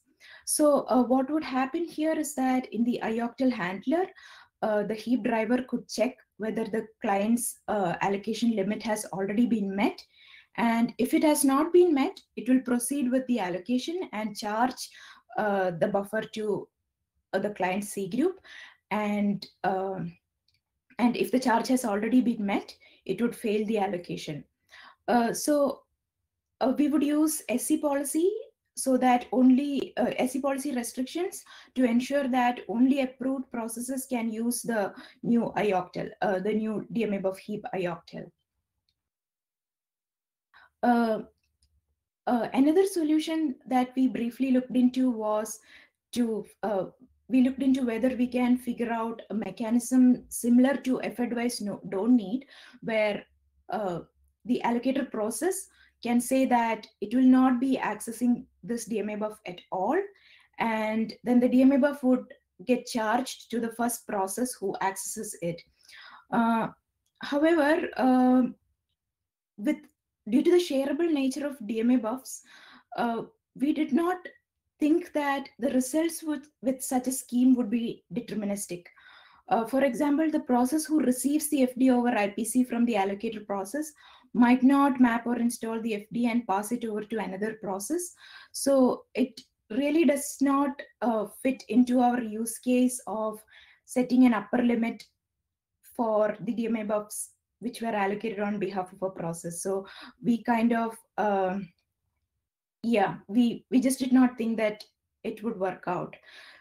So these are the various options that we explore to figure out how to charge a DMA buff to a process other than that of the allocating process. So yeah, if you have, if you can think of any other approaches that we can try to implement the feature, or if you have any thoughts at all, we'd be happy to collaborate. So yeah, that brings us to the end of the presentation. Thank you. Questions?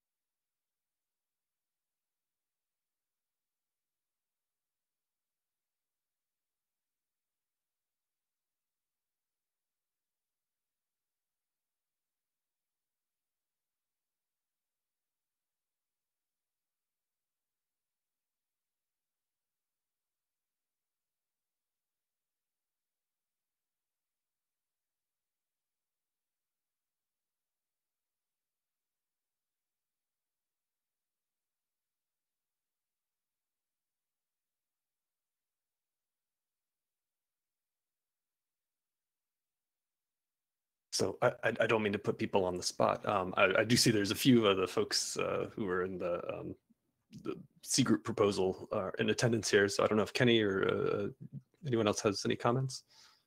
Might be good to hear.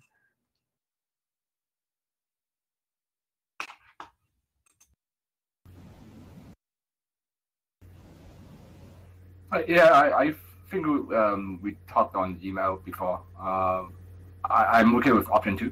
But I think it sounds like we want to separate out the C group control functionality from the GPU C group into maybe a DMA buff C group potentially. Is that what you're suggesting? Yeah, yes, Kenny. So yeah, just like we discussed over email, we would like to make the API a little bit more generic, so other DMA buff exporters can also use it. So yeah, I would actually be okay with going with option 2 as well if the DMA buff and DMA buff heap maintainers have no issue with going that way. So then yeah, I think that should be a workable solution too.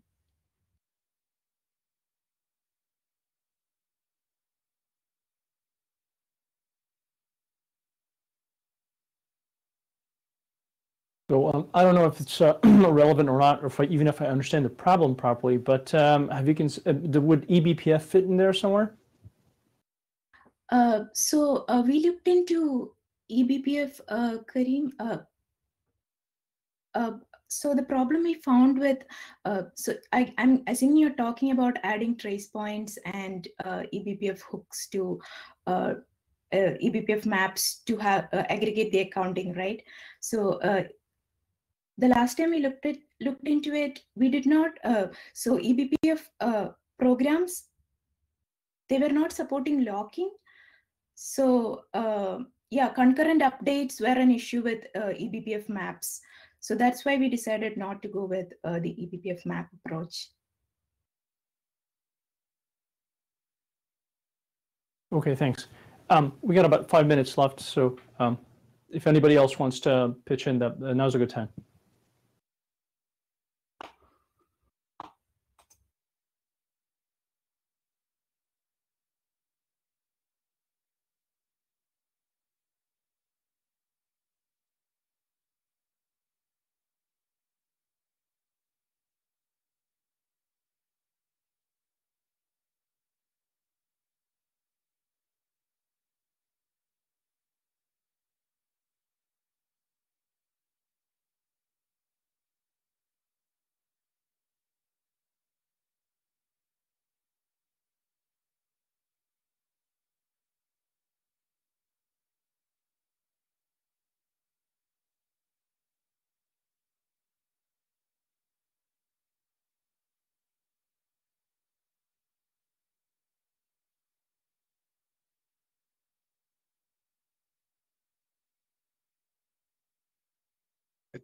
Guess I'll just ask the question of how far out do you think you'd be from submitting a patch for the list for something like the option 2? John, for us to go with option 2, we still need the first part to be done in collaboration with the GPU group controller, where we modify the API to be generic. So that the DMA-Buff heap driver can use it. So I guess our next step would be to follow up with the owners of the GPU group controller, and if they are okay with making the API generic, then we can we will be happy to collaborate with them or take up the task of making the API generic or helping them in whatever way they want to get it done. So I guess that's the next step for us right now. So there's another micro conference on Friday Yeah. around C group for GPU resources. So maybe that's another topic that can be discussed there as well. Yes, Kenya. So I'm planning to attend that one too. So yeah, maybe this is something we could discuss there as well.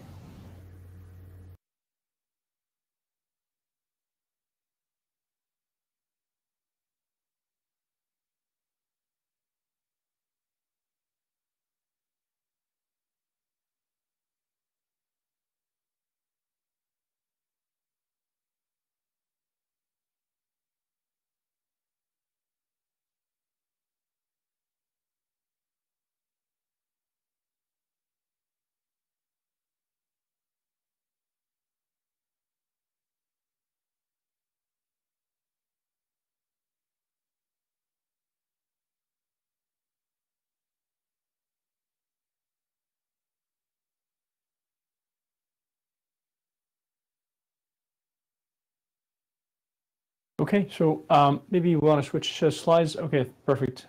So we're open to sort of taking this up again on Friday, if need be. Thank you a lot, Hriday, for the presentation there. Thank you, Gary. Yep.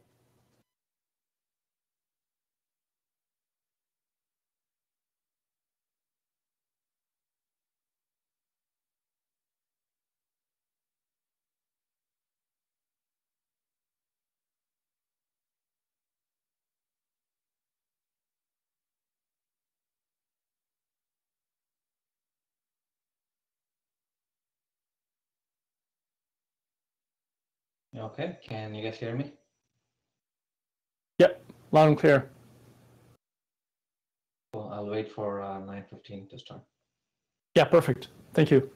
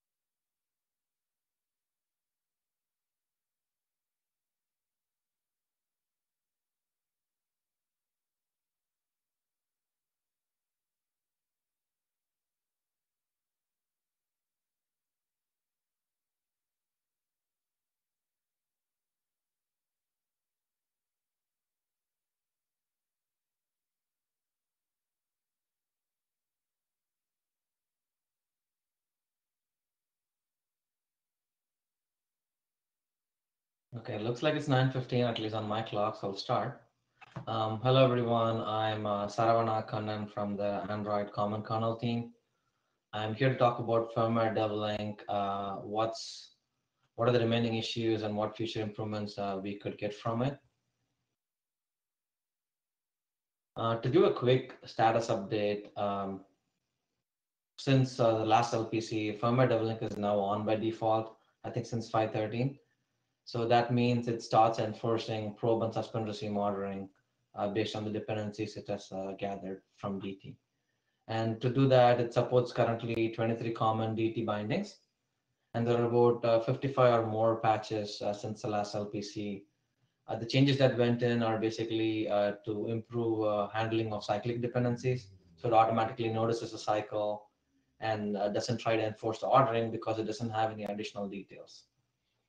And it also does a better handling of early devices that are needed for the, to bring up the CPUs and whatnot really early on in the boot process, like clocks and whatnot.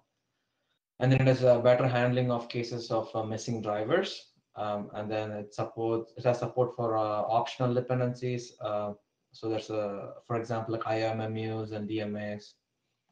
And now, because of this, IRQ drivers can now be platform drivers and they can be modules and upstream. I talked about better handling of cases of missing drivers. So I want to get into that a bit more because it sets up the discussion later. So consider this dependency graph. A is the supplier of B is the supplier of C, and C is the supplier of D. And in this system, there's not going to be any driver for A. So by the time deferred probe timeout happens, the timeout expires, there's no driver for A. That's the case we are talking about. And B has an optional dependency on A so that if A is not probed, B can still continue probing. With firmware DevLink equal to off or permissive, which is how it used to be before, once the deferred probe timeout expires, when B tries to get a resource from A, it's going to get e-no-dev or similar error instead of getting e-probe deferred. So B will stop probe deferring and will actually complete probing. So this much was guaranteed with the firmware DevLink equal to off or permissive. But what it didn't guarantee is that C and D could fail probing even though they could have successfully probed because they depend on B and like D depends on C. So once B probes, they really should be able to probe, but that's not guaranteed to that, or with firmware DevLink equal to off. That's because C and D could be attempted after the timeout, but before B is probed. So in that case, they'll get an e-no-dev error and then they'll just fail to probe. With firmware DevLink equal to on, it kind of guarantees that B, C, and D will probe once the timeout expires. That's because firmware DevLink on will enforce the ordering of probe between B, C, and D. So B will probe first. You'll see that A isn't there. It'll continue probing, and then C will be attempted, and then D will be attempted. So in that sense, it improves handling of cases where there are no drivers. Quickly, these are the 23 bindings that are currently supported. The last 5 of them were added this year, I think, or since last LPC. Going on to discussion slides, the first topic I wanted to discuss is fully asynchronous probing. Since firmware DevLink completely disconnects driver initialization order or driver registration order from device initialization order, it allows us to do asynchronous probing in a much more reliable way. So what you see here is basically a graph that the x-axis is time, the y-axis is the CPU number. So it's like 0, 1, 2, 3, 4, 5, 6, 7, 8.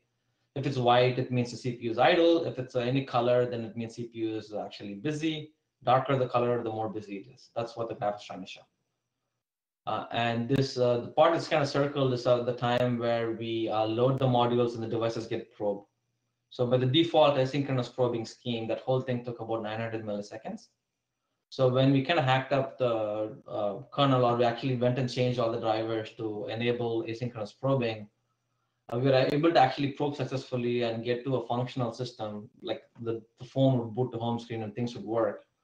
And it cut down the initialization time for that part of loading the modules and probes by 50%. So it goes from 900 milliseconds to 450 milliseconds. And then we want to try to take it a step further where we basically loaded all the modules in parallel. And it kind of, in a sense, gave asynchronous probing for free, because every probe is done in the context of the thread that's loading the module. With that, we were not able to get a fully functional system, but it did cut down the time to 250 milliseconds. I think the reason we didn't get the fully functional system is because there are some issues in the error handling in the drivers, in the downstream drivers. So I don't think that's anything that can't be fixed. It should definitely be fixable, and 250 milliseconds should be a reachable goal. And you can see from the graph how the work is kind of getting more compressed into a shorter time frame with more parallelism. So my first question here is, what can be done? Or my goal is to try to enable fully asynchronous probing for at least DT-based systems and upstream. So do people have thoughts on this?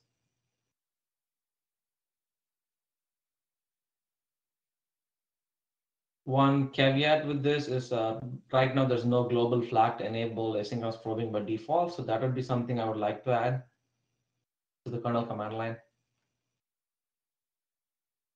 Any thoughts, Greg, Rob, anyone else?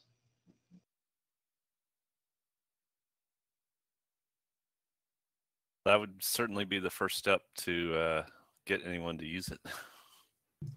Adding the command line, you mean? Yeah. Okay. Yeah, that's going to cause, that'll be interesting to see what happens. Yeah, it'll be fun to watch. Yeah, I'm really curious. I would think the upstream would be in a much better state. So I'm expecting this to succeed in upstream, we'll see. I mean, I want to see it. I want to see it happen. I'm pretty sure that there was some flag. I experimented a bit with async probing by default, and I did manage to find a flag to turn it on by default. I think I had to search a bit. I even dug through yesterday. I couldn't find any. Basically, you can have command line to enable a driver at a time, but you have to list the driver names, and the number of drivers you could list is limited by 256 characters. But I'd be happy to. I managed to get something that turned it on by default, and I don't think I had to hack the code for it. But I'll look again for you. Yeah. But it didn't boot, but it did seem to turn them all on by default. Yeah, I'm not sure when we tried it, but maybe with firmware doubling equal to on, maybe it'll boot. If it doesn't, we can kind of look into it.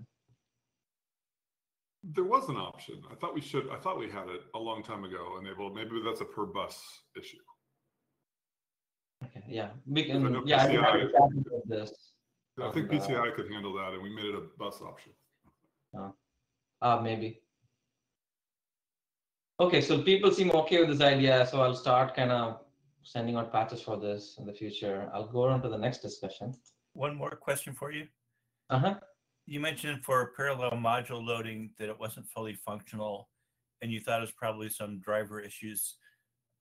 Is there a possibility that asynchronous probing will face the same problem? You just didn't hit it just by a circumstance of timing?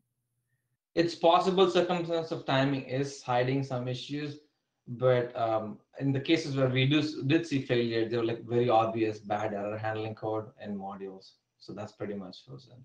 So I think basically it can be fixed if you fix error handling.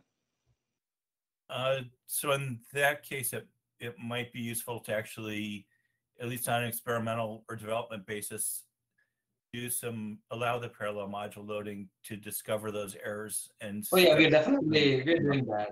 Yeah, it's not, I haven't dropped out on that attempt. The goal is to get there, but I think asynchronous probing at a minimum, that should be more feasible. Yeah, okay, thanks. Does parallel module loading require any kernel change? It doesn't actually. Yeah, it didn't need any kernel change. Have you looked at parallel init calls? No, that's what parallel init calls. No, that's effectively kind of what it's doing, right? Parallel module loading, it is moving the init calls after late init, and then you're doing them in parallel. That's right. What effectively it's doing. But then it would help the static kernel case. Yeah, it would. That would be interesting. I'll first get asynchronous probing working, and then I'll look into parallel init calls. I did look up my old notes on this, and you're right. My last note said that there was no flag to turn this on by default. One thing I will note that I remember running into is you're going to run into some device ID problems. So when I turned this on for all MMC devices at Ulf's request, and then it broke MMC device numbering, and that was sort of the final straw to add MMC device number aliasing into the kernel, and some people yelled a bit about that. But there is another one that I didn't solve, which is MTD device numbering will also get thrown for a loop, because again, it's depends on probe ordering, and when you start asynchronously probing, that gets totally changed. So we'll have to solve that too. But that's a good problem. Device numbering should never be deterministic. It should Oh, always. sure. It's a good problem, but people will need to solve it. I tried adding it for MTD, and it actually got reverted because there were lots of people relying on the MTD numbers, and there was no support for fixing the numbers. So for MMC, there was a way to fix the numbers, and that kind of got people out of their bind. For MTD, there was not. Well, what's using the numbers today? Who relies on these numbers? It's not a user space thing. It's user space usually. I can go look up the patch for you if you'd like. So, I mean, we created UDEV for this 15, 20 years ago for that reason. No one wants to do that. They just add more DT aliases so they get their nice fixed numbers. No. Well, Pushback. Do not accept that. That's not okay. Well, the fixed numbers actually are really, really convenient in a lot of cases when the user manual itself refers to something by number, and then having the numbers the same in the kernel really, really keeps your mind from having to work really hard. So, but for numbers instance, I mean, that's what, I mean, people, I mean, we've done it through bus all the way. We have PCI device numbers reorder on the phase of the moon, right? Sure. Network devices, USB devices, these are not deterministic numbers. They never Right, should be. but- That's why we, But for things that are built into the SoC, like when you read the user manual of the SoC and it says, here's MMC1, here's MMC2, here's MMC3, and then you read the boot log and it says MMC2 maps to MMC1, MMC3 maps to MMC0, and so then, I mean, we have the same problem with ETH0 and ETH1 being printed on the front of servers, right? So, I mean, it's the same way. It's the same. ETH0 and ETH1 were printed on the front panel of servers. I mean, and I mean, this is not a new problem. Yeah, and you can solve this by attaching a text label to the thing without making it also be the device number. Right. Getting a text label would solve be the the problem in a ideal more general way, because sometimes the labeling that you see in the manual, it doesn't fit into the format Linux uses. So I think But, a text these label are is not user space, but MMC0 isn't go out as the device that user space directly accesses, correct? Sorry, quick time check. Do I have All right, sorry. how many more? Anyway, the point is that should not be an issue. Renumber them randomly. Let people figure it out. We have the tools to handle it. The ship has already sailed on DT, and it's not just the kernel that uses them. U-boot actually uses more cases than the kernel. Just want to second Saravana's intervention there. So just a time check there. So I think there are more issues to be discussed, and I think this would be good to pick up on Friday. So go ahead, Saravana. They have only 5 more minutes or 10 more minutes? You've got 6 minutes to go. And then questions 5 more, right?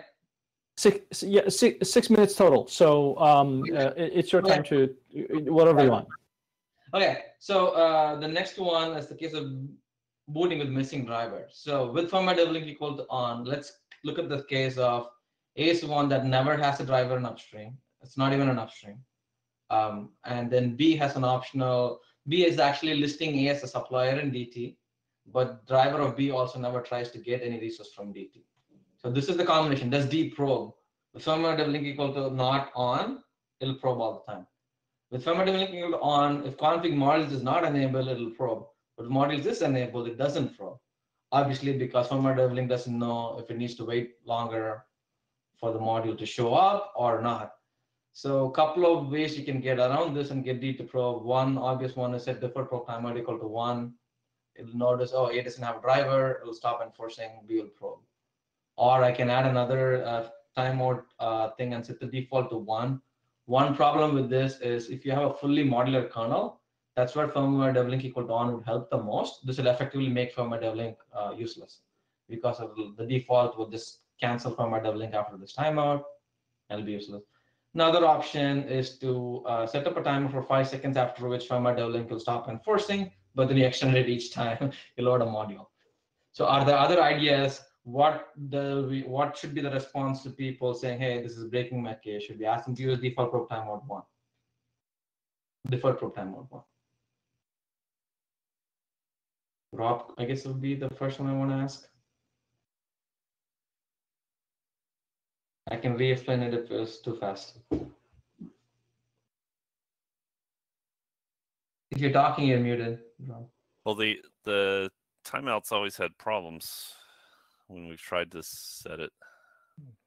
But that's why I gave the other info earlier. So its time mode is a lot better now. It's not just going to blindly fail everybody. It's only going to fail. It's only going to allow or deal with this where there's no driver at all registered at that point.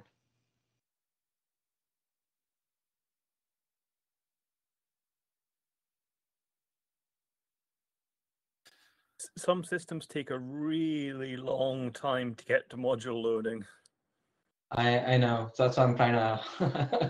It's like picking like 5 is going to be absurdly low for some systems, and it's going to be absurdly but 5 for you others. extend. Okay, yeah. If you're seeing the first module loading is going to take longer than 5 seconds, yeah, it's going to be a problem.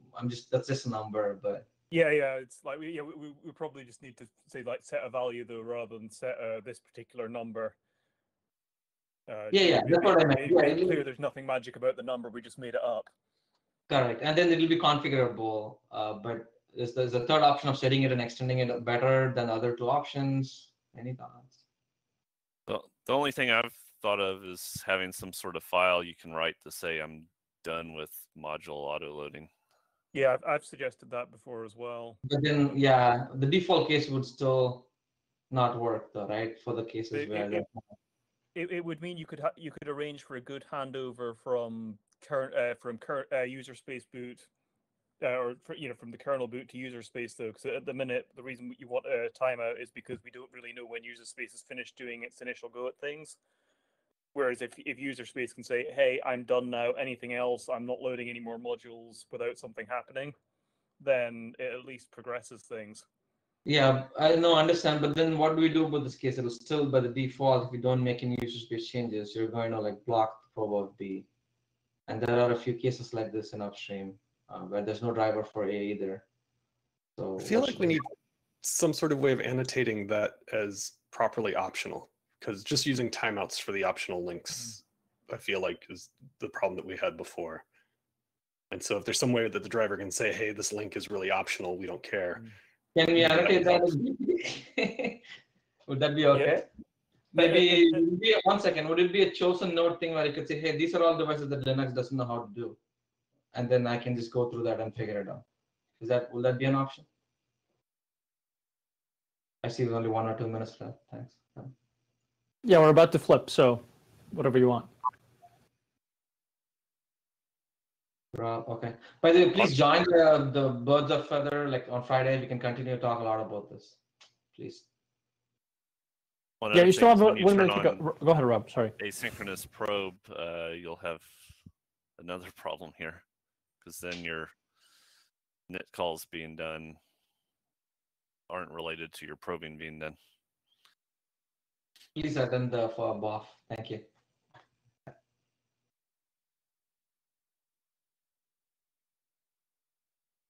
Yeah, I think we're at the next presentation, which was the Android drivers in Rust.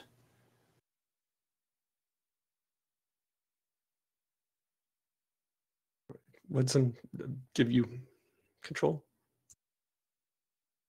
Hi, can you hear me? Yep.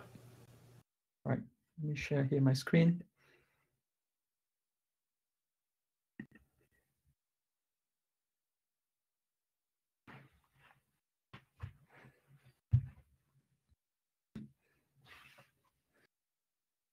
All right, so perfect. Yeah, I think we can get started, right? It's 35. Hello, everyone. My name is Watson. I am a software engineer working on the Android platform security team. What I wanted to talk to you about today is writing Android drivers in Rust. So what I'd like to do is actually show you a few examples of snippets. I'll show you some C code and then some Rust code, equivalent Rust code. And I'll show you some examples. And these examples come from our work importing a GPIO driver and NVMe driver. The GPIO driver is published and available for all to see. The NVMe driver is not published yet. We plan to publish it soon. And then after I show you some of these snippets, and we don't have to go through all of them, I'll open up for discussion, and I'll have some questions that we may discuss. The first snippet I'd like to show is how you declare a driver. This is how we do it in C. We all know how this is done. This is a real example from the PL061 GPIO driver. And here on the right is how you do the same thing or similar thing in Rust. We also have a macro similar to the one we have in C here. The syntax is a little bit different. Most fields here are similar. Author is not here on the left side, but it would be like module, author, and some name. But the key difference here is that we have this type, PL061 device, which we implement some traits for, which I'll show in the next slide in Rust. So here's how in C you would implement your device ID table, and you declare your probe function that was referenced in the driver in the previous slide. In Rust, you do it this way. You implement this Amba driver. Amba is the bus. You implement the straight, and the straight is like an interface in Rust. So the core kernel defines this interface, and then drivers for this bus implement this interface, which is called the trait in Rust. One thing that I'd like to point out here is that the state is all typed. So in C, and it's not highlighted here, but the idea in C is that you allocate some state for this device that is being probed, and then you save it as driver data on the device. In Rust, you would allocate the state and you'd return it, and that would be stored as driver data, which is untyped in C, but is all typed in Rust. Another thing that I'd like to show here on this slide is that we have a type here that specifies where the power operations come from if they are implemented by this driver. In this case, we're saying self, so it's coming from the same type, from the same PL061 device. Here's a little bit more details on how you declare device ID table and how you'd attach data to it. In Rust, we allow the data attached to each device ID to be typed. In fact, we require it for memory and type safety. And here, in this example here, we have U64 as the type, an example with the type with data, another example without data, and you don't have to null terminate your list. So it's one less source of potential problems. And then in your probe function, you get an optional 64 in this case, which is the same type as this. If you actually had several IDs here that had different types of payloads that needed to be attached to, then you could define an enum with data in them, which is also supported. Another snippet here, power management. This is how it's done in PL061. This is how it's done in Rust. You can see here that in the C version, we have this if-def. If a PM is not defined, then these things don't even get compiled in C. In Rust, we don't really need to do that. This happens automatically. You can just define your code, and if PM is not defined, the code will not make it to the final binary in the end. Similarly to the previous examples, you implement a trait. In this case, power operations is the trait, and then as in previous cases too, the payload, the context of the power state is also typed, so you don't have to cast, and there's no chance here for you to cast to the wrong type. Another snippet here is how you do IRQ registration. On the left again, how you do it in C. On the right, how you do it in Rust. Most of the stuff is quite similar. The way you format things is slightly different. It's actually typed in Rust. One thing that I like to call out here is these extra the context that you attach to do your IRQ handler. In C, it's untyped, so it's NVMe Q here. It gets cast to void star basically. In Rust, that's not the case. So in this case, it's ref counted. So we increment the ref count here, and we pass it to the IRQ registration. And then what we get back, we actually get back this thing that represents an IRQ registration that actually gets automatically unregistered when the object owning it is destroyed. So this is an example of automatic cleanup in Rust. Here's how the handler would be implemented. This is the C version. The Rust version, again, we have IRQ handler trait that one would implement. And here again, we have typed data associated with the handler, and this is guaranteed to be alive. If the IRQ handler has been called, then we know that this is alive, because the unregistration is the one that decrements the ref count on this referenced NVMe queue. Here it's not really directly related to the IRQ handling, but we use an enum to return the status of the IRQ handler, and there's no coercion from integers to enums in Rust, so they need to be explicitly returned as enums. Another example that I'd like to show is locking. So this example comes from the NVMe driver. Here on the left, again, we have the C, and on the right, we have the Rust code. In C, we have an explicit spin lock and spin unlock in the end. In Rust, we have this self-inner.lock that gets automatically unlocked when it goes out of scope. So in this case, down here, if we wanted it to be unlocked earlier, we could drop. There's a function that you can call drop to unlock this, or we could put a scope around it. The data that is protected by the lock is not accessible to code before you lock it.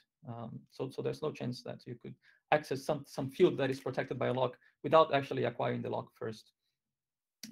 Here's something that I point out, which is really not related to locking, but it is something relevant to this example, which is here we have a memcopy and we have a size of CMD, which has the potential of having the wrong size here.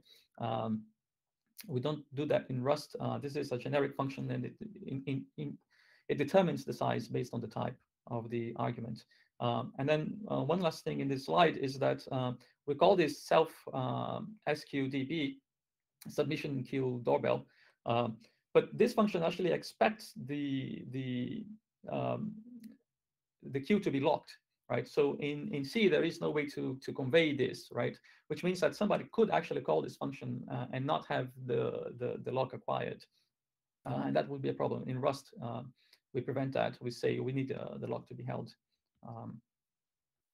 I think this is the last one, which is how you do memory mapped IO. Again, everything's typed. We don't mix return values and error codes. Resources become unavailable when the device is removed. I can talk about this more later if we have time. But this is the essence of the MMIO. Here we don't have arithmetic from the device driver doesn't have to write arithmetic. It's actually if we know what the offset is, which we do in this case, then there's all the checks happen at compile time. And if we don't know what the offset is from base at compile time, you only know it at runtime. Then there are try variants that may fail if you specify an offset that is beyond the end of the buffer, then your read or write would just fail. So here I have we have 10 minutes to go, so I'll just go quickly over this one. I just have a list of things that of reasons why one might want to consider doing Rust. The primary reason we are considering it and looking into it is for security, but it also gives us increased velocity in development, because there's a whole set of errors that just can't happen in Rust by construction. This is really all I wanted to show. These are just examples. There are many more. Another thing that I like to say is that these examples come from the state where things are today. If we find better abstractions, better way of doing things, we are of course open to doing them. So what I'd like to hear from the community is whether you have questions on any of these things that I showed. If you have any concerns about the adoption of Rust if you have any concerns about the adoption of Rust in the upstream kernel, if you have thought of unforeseen difficulties, things that we haven't thought about, general feedback. Another thing is pain points that you may have in writing C drivers. I'm very interested in hearing about those, because we can see if we can improve the experience in Rust. Also, we could discuss possible paths to upstreaming this effort. Yeah, so I'll stop here, and I think somebody had.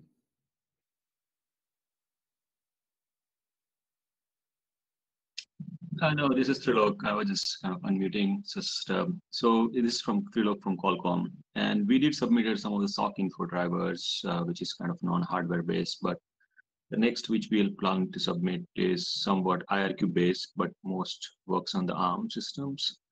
And it's more of our Qualcomm SoC hardware blocks like IPCC and last level cache controller. APIs basically, so both are unique in a way. We do not, of course, hope to get replaced our C drivers right now, but that will give you some sort of guidance on how it works on the real Qualcomm SoC basically. Of course, it's already working, whatever you have with one driver we submitted recently. And of course, there are some improvements to be done. But yeah, maybe in coming weeks, the next plan is to play with the bootloader. But again, that's maybe out of scope from here. Yeah, thanks for submitting that. One thing that I thought when I saw that, and Miguel sort of touched on it, I thought it was great that you guys did the work to port it. One thing that we're trying to do is to actually build abstractions. So instead of calling the C functions directly from drivers, which requires unsafe code, what we're trying to do is we're trying to wrap all these C calls into Rust abstractions, and then expose those as safe abstractions to drivers. So part of our goal is to reduce as close to zero as possible, although we can't reduce everything to zero, the number of unsafe calls from drivers.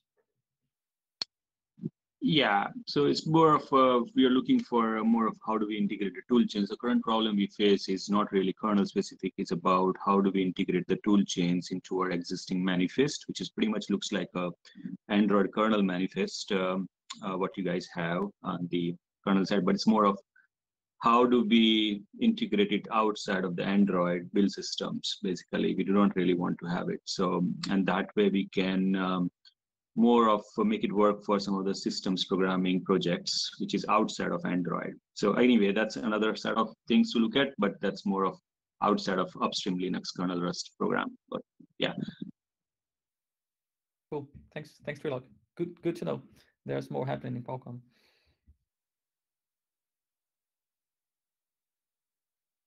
There's some activity here in the chat. I don't know if they're talking about this or something else. I think they're talking about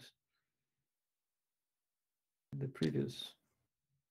I was kind of curious, just as far as the process of kind of migrating, how you've had it, learning Rust. Some of the stuff like the scoped locks, I find really unintuitive, just because I've been, my brain's in this pattern matching of finding a lock and unlock and matching that, in every driver.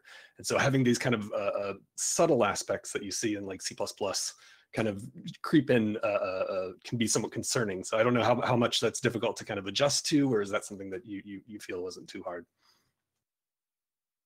Yeah, so I've had similar feelings as you, John. I'm a C programmer, and one of the things I disliked about C was that it did things under the covers, right? That's how I felt when I used some of these patterns. But there's actually one aspect in which Rust does things differently from C++ with respect to logs. It's that and I didn't show it in these slides, I show it in a different set, but we actually have to separate what are the fields that are protected by some log, right, into a different struct, and that becomes a field in your struct with the wrapped in the lock, right? So the idea here is that there is no syntactic way, like you can't write a program that actually 5 minutes, thanks. There's no way for us to actually write some code that accesses those fields just using the safe fragment of the language without having to go through this lock. Now, having said that,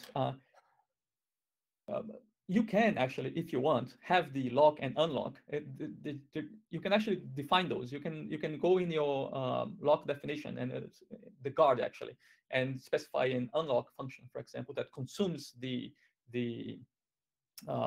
guard, which means that the data is unlocked, so it's not available anymore after that point. So if people actually find that really unintuitive, then they like to see unlocks, or they'd like to write the unlocks, it's certainly something we can do. We can expose these sorts of things.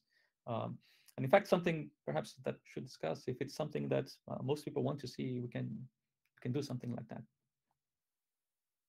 But actually answering your question of getting used to it, I thought it was okay getting used to it. I had a more fundamental question regarding the sort of motivation for this. So it seems to be like security based.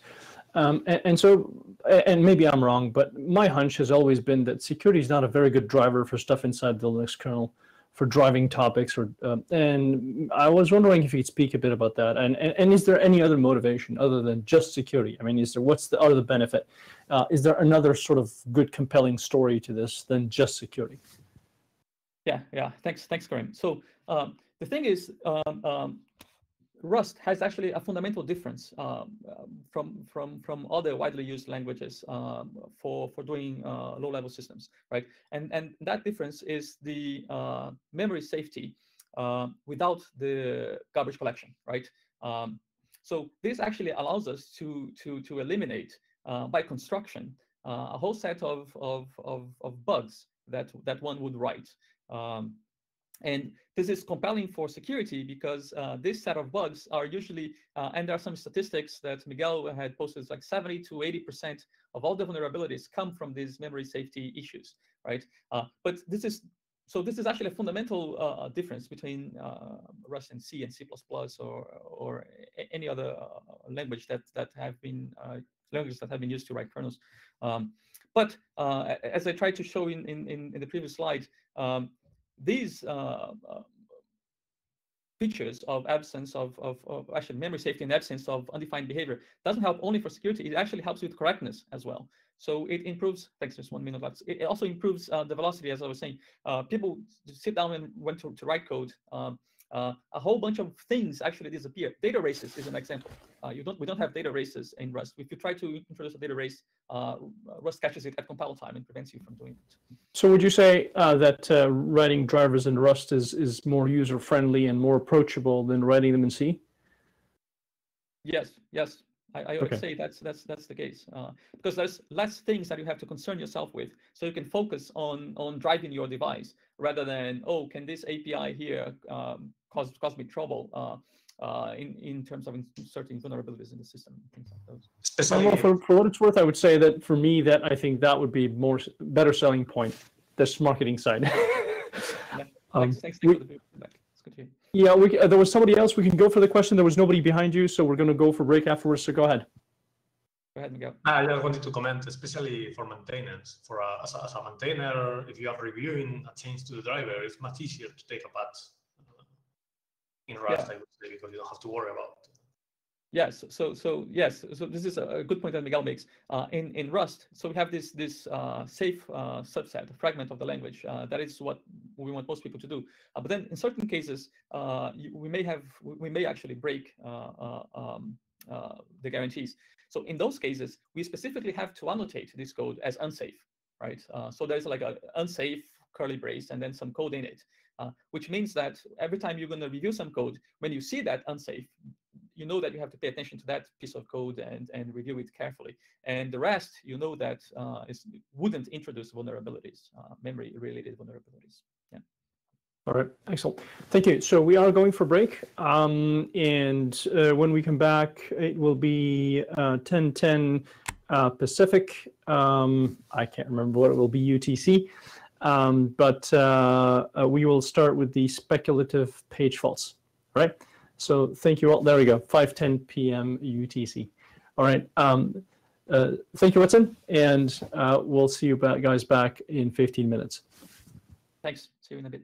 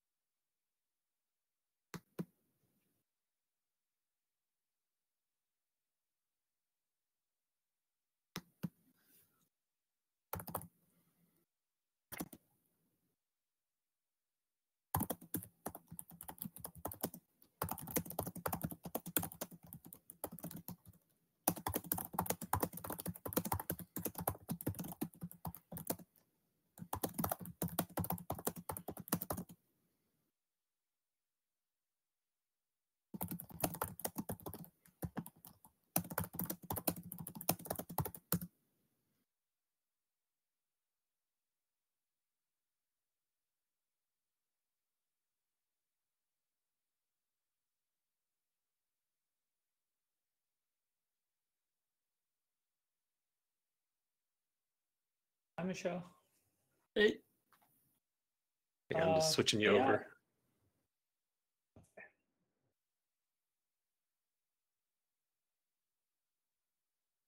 Alrighty, so you should have presenter access now and you should be able to switch your slides. Yeah, that makes sense. Thank you.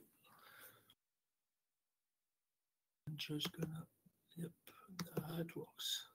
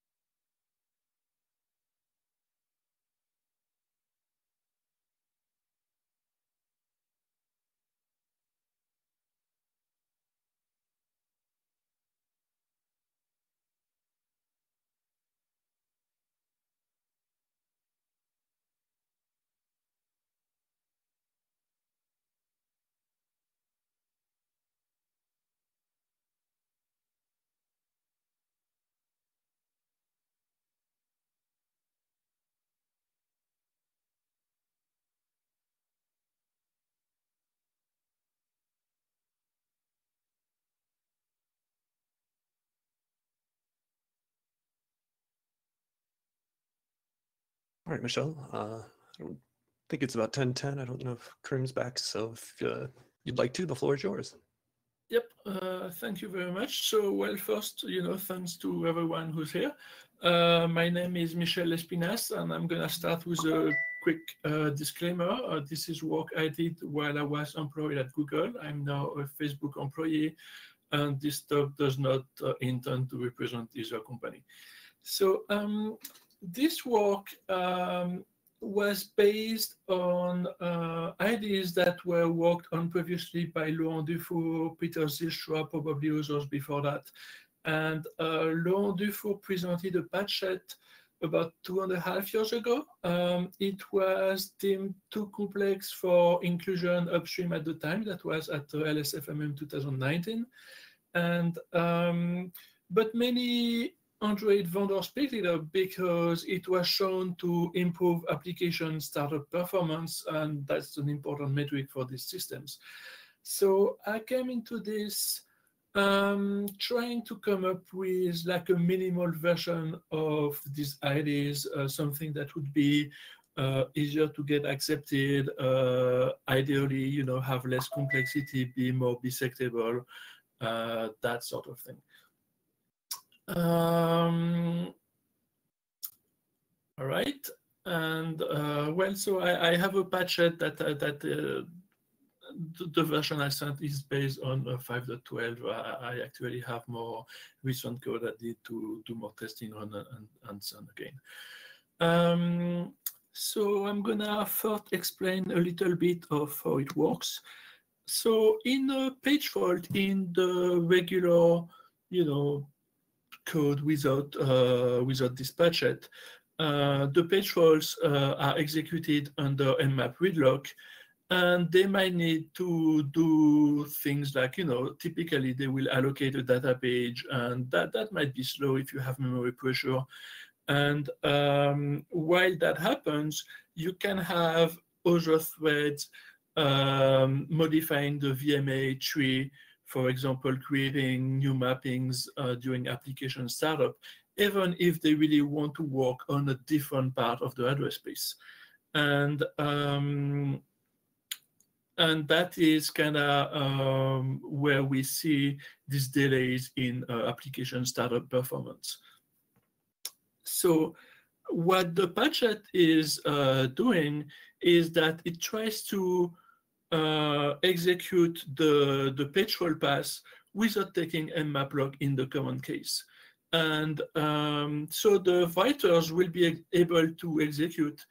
And in the page roll pass, well, we do have to be a bit more careful because there might be writers, you know, doing stuff that will interfere with us. So we need to be careful. But in the end, we will do some sort of transaction that will either succeed and atomically commit the results at the end, or it will fail.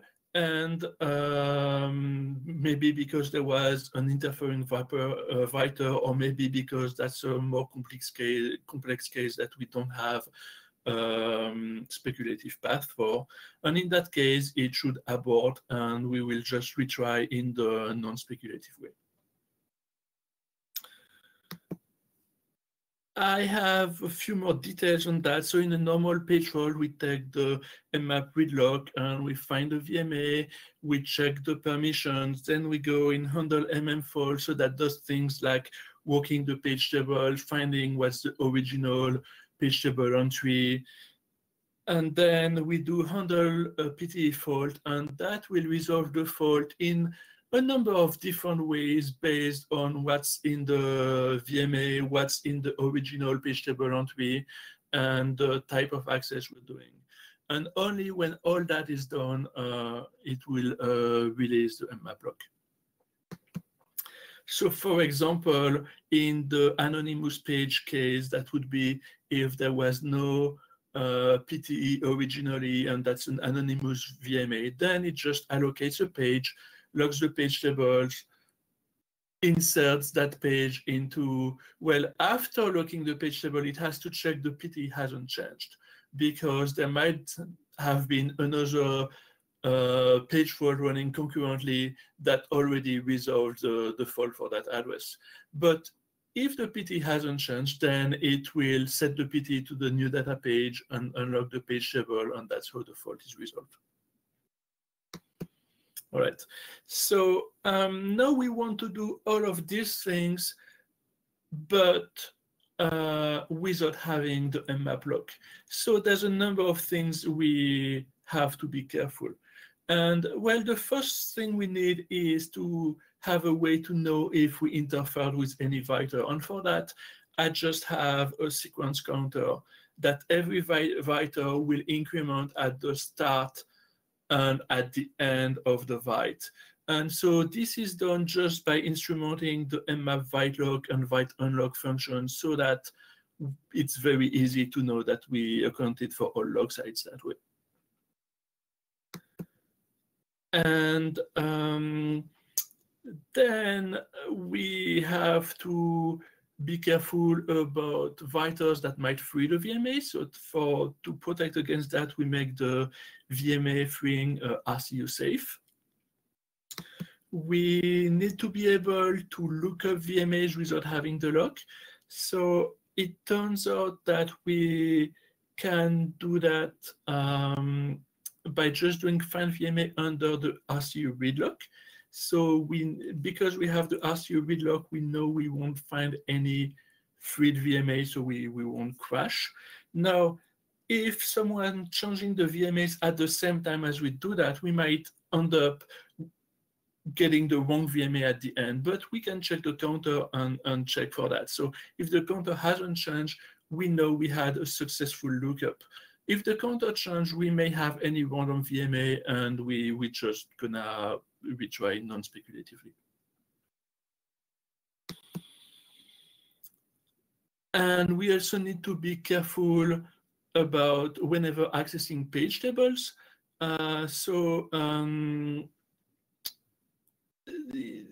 Someone might be running Unmap while we're doing our page fault, so we have to make sure the page table stay there. And there's already code in Fastgroup that does that. The short version, we have to either use RCU to protect the page table. That happens in PowerVert case, like there's a config options that makes that happen. Or by disabling local interrupts, and then that prevents TLB shutdown, so that prevents the page table from being freed indirectly, but that's, yeah. And then at the end of the transaction, I did point out there's this little place where we take the page table log to insert the PT. That is the point where we can do synchronization. We have enough atomicity at that point. If we just check the sequence counter after obtaining the page table log, and the sequence counter has not changed at that time, we can just insert our PT and terminate the page fault transaction. So that's the short version of how this all works.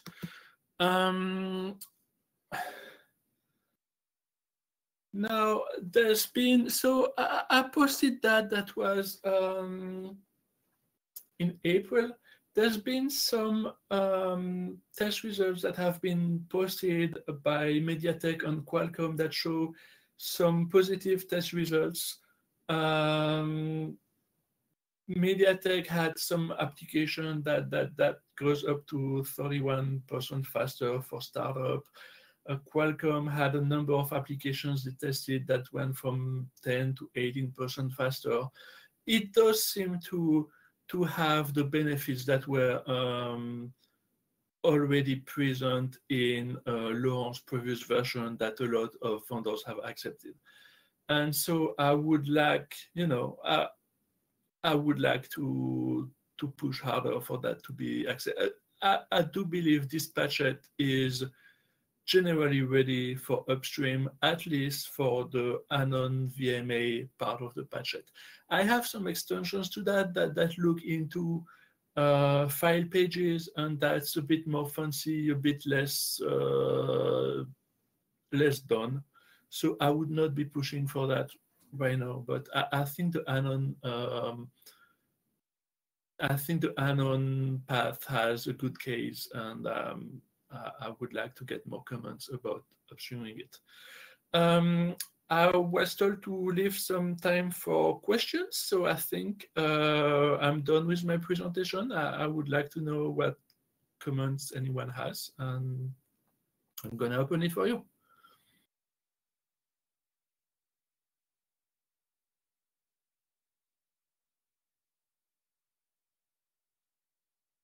Question is there some kind of workload where doing speculative page fault actually might cause regression? Yes, if you look for it, that's going to happen. So generally, if you do things that are page fault intensive, we tend to see improvements.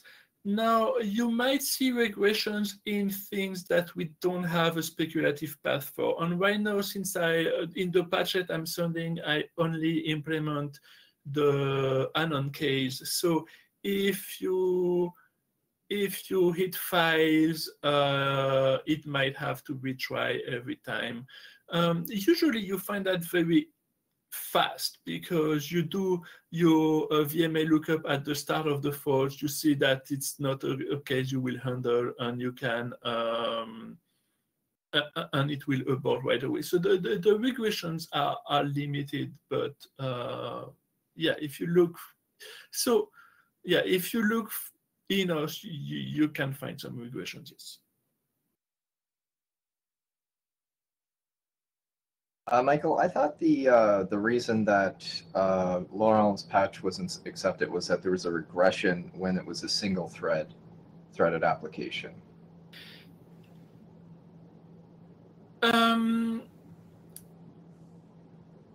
I have not seen that in my version. There can be very small difference, like in single digit. I have not seen large regressions in single thread with my version. So when I detect single threaded case, I actually disable some of these things because they don't actually help in the single threaded case.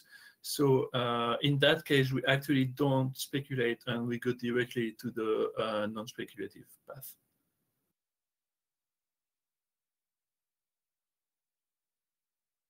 Okay, and you said if the VMA changes, it restarts. Is that on the VMA changing or the sequence number changing? Yeah, so the detection is not precise. It's just based on the sequence number. I can expand a little bit on that. So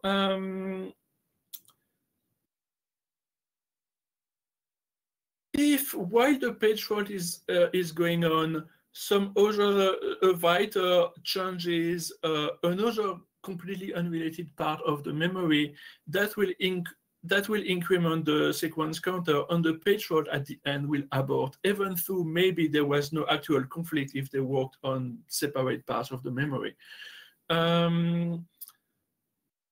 If you think of the Android use case, it turns out usually not to be a problem because if the page fault took a long time, usually that's because it had to allocate memory and it hit a reclaim path. And usually if that's the case, like you will need to allocate memory either way. So like it ends up, you end up having to retry, but the work you did was not really wasted.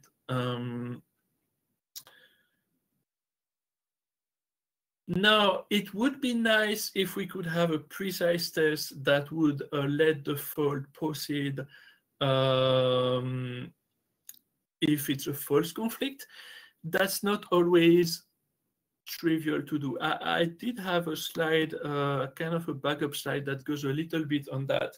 So that's if you break copy and write. Man, I'm gonna have to talk about it at least like 3 minutes to really answer your question. So if you break copy and write, there's this thing where you take a reference on the original data page, then you unlock the page table, you make a copy of the original data page, and then you lock again and you try to replace the original with your copy. And in the non-speculative way, the whole thing is protected by mmap lock, so there cannot be any writer making changes to that page while you make the copy. Now, if you do it speculatively, it could be that while you make the copy, someone changes the permissions, makes the page writable, writes into it, makes it read-only again, and at the end, when you're ready to commit your copy, the PT is still the same, but the data has changed while you were making your copy, and you could have some corruption that way. So there are cases, so it's not trivial to always handle to always reliably detect if you had a true conflict or not. And because of that, I just went for the simplest way of just using the counter, because that worked well enough for the Android use case. Right, and your Android use case, that's startup time that was increased, right? It wasn't runtime multi-threaded applications? That was mostly start time that was measured. Okay. I was just wondering if you have something like, I think the eBusy test creates a bunch of threads and reads through the VMAs and edits, modifies one. This wouldn't help, would it? Or would it? I do not remember. I do think I run eBusy. I don't remember what results I got. I think Qualcomm had a 10% eBusy 64 improvement that they posted, but yeah. Okay, thanks. Michelle, there is one. Michelle. Yes. So I just, sorry. I just regarding Liam's question about the single thread use case. I just checked your results for get checkout, and it seems just like it was just a 2% hit. So like nothing too concerning. Yeah.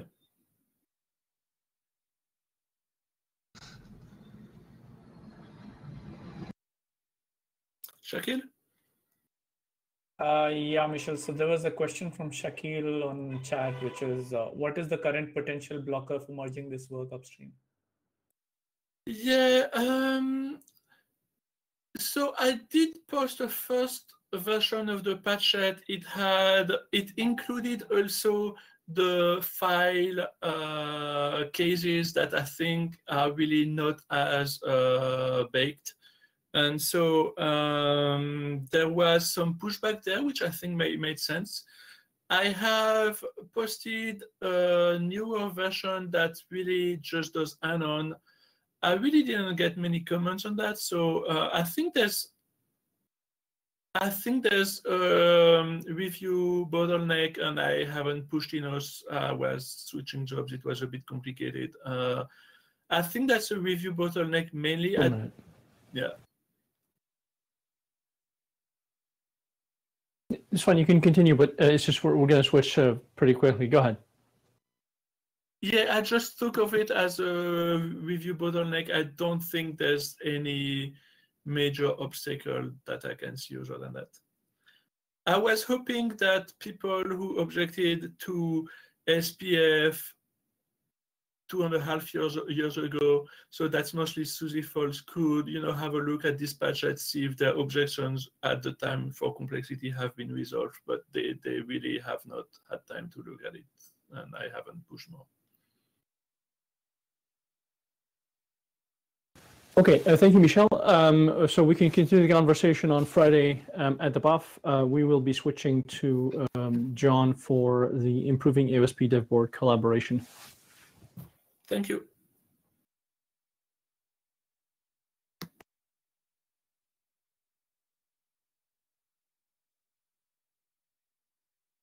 Alrighty. Hey, so I'm John Stoltz, and I work for Linaro, and this is my talk on improving AOSP Dev Board collaboration. Thanks, everybody, for making it through a long session, so hopefully this one won't be quite as technical. So when folks talk about AOSP Dev Boards, usually they're talking about kind of the smallish set of devices that are in the AOSP source tree that are supported in AOSP directly. I have them listed here. It's not a huge number, and it's maintained by a smaller set of different teams. But outside of AOSP, there's still a lot of devices and dev boards that folks are taking a number of different efforts to try to get AOSP to run against. We've got GlobalLogic's GlowDroid effort supporting the Orange Pi, PinePhone, and the Raspberry Pi devices. There's the various upstream form factor efforts like the Poco F1, OnePlus 6. 96 Boards has like a community AOSP build for the Dragon Board 410C as well as the 820C. There's the Android RPi project, the So Mainline project, and I'm sure others. I apologize if I don't have your project listed here. Now, being an AOSP, it's great, but there are a few minor issues that we've run into over time. One aspect is that, all of the submissions, we have to get a Google developers review and help with merging. And this, it's one of those things I don't necessarily mind, but it requires a lot of back and forth with Google developers, which they might find a little laborious. They basically have to review it, approve it for pre-submit testing. Unfortunately, TreeHugger, the pre-submit test tool, regularly sees failures. Sometimes it's just the entire tree, something else is wrong in the tree. And the problem there is that there's no external visibility to the debug log. So we then have to go and bother the Google developers again to say, hey, did I do that? Is that something, that is just the trees down? And then even if the pre-submit finally does pass, there's only like a 2-day window for it to be valid. And so we have to kind of get the Google developers' attention again and ask them to push the button to merge it. And so it's just one of those things where I don't think any of the Google developers would complain about it, but it does make it clear that's a burden a bit. You know, they have other work to do, and we're kind of constantly nagging and pestering them. Additionally, some of the, I guess, maybe theoretical benefits that we were kind of hoping for being in AOSP didn't quite play out. So one aspect is that, you know, when changes or requirements are made inside of AOSP, it's not something that those requirements, they don't go through and necessarily force every device to move to them. There's kind of every device is owned by its own kind of maintainer, and that's left to them to do that. Additionally, the dev boards are not necessarily used deeply for pre-submit testing. So when we see regressions, it's usually after those changes have landed.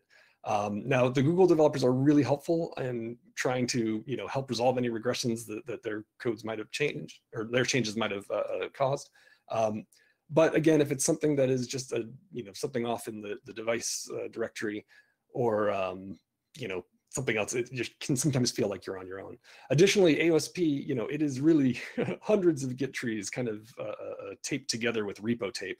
And so it's one of those things where there's no way to really even clearly bisect a problem. So when you have a regression, it could have been in any one of these number of Git trees, and they often have cross dependencies. So it's not something that's easily to narrow down what's exactly wrong to try to flag the developer to help figure out the solution.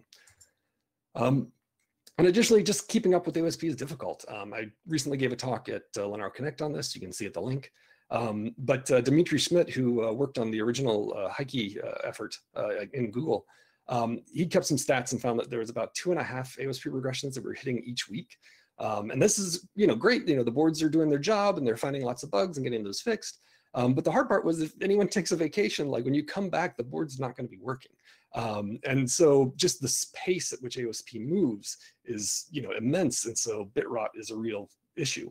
Now, the way that Linaro kind of handles this is that we kind of leverage our experience across our devices. So if we see a problem on the Heike 960, it's likely we're going to see the problem on the Dragon boards. And so, you know, it's one of those things where we try to share knowledge between folks in the team to be able to kind of quickly solve these.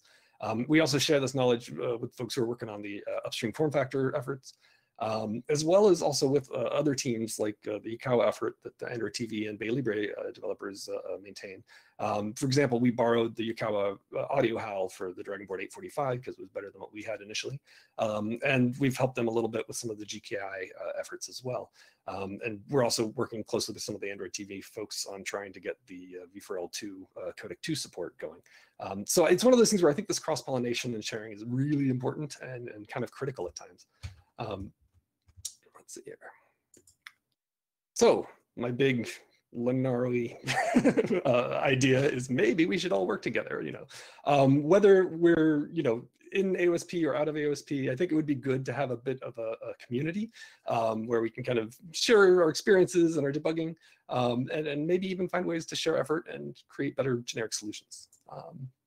So the initial grand idea is something like an external AOSP tracking community. So this would kind of leverage a lot of the ideas of Lineage OS, but it would be AOSP focused instead of focusing on Android releases. You know, this would allow us to be able to add boards at different quality levels without necessarily having a lot of tight interlock with Google.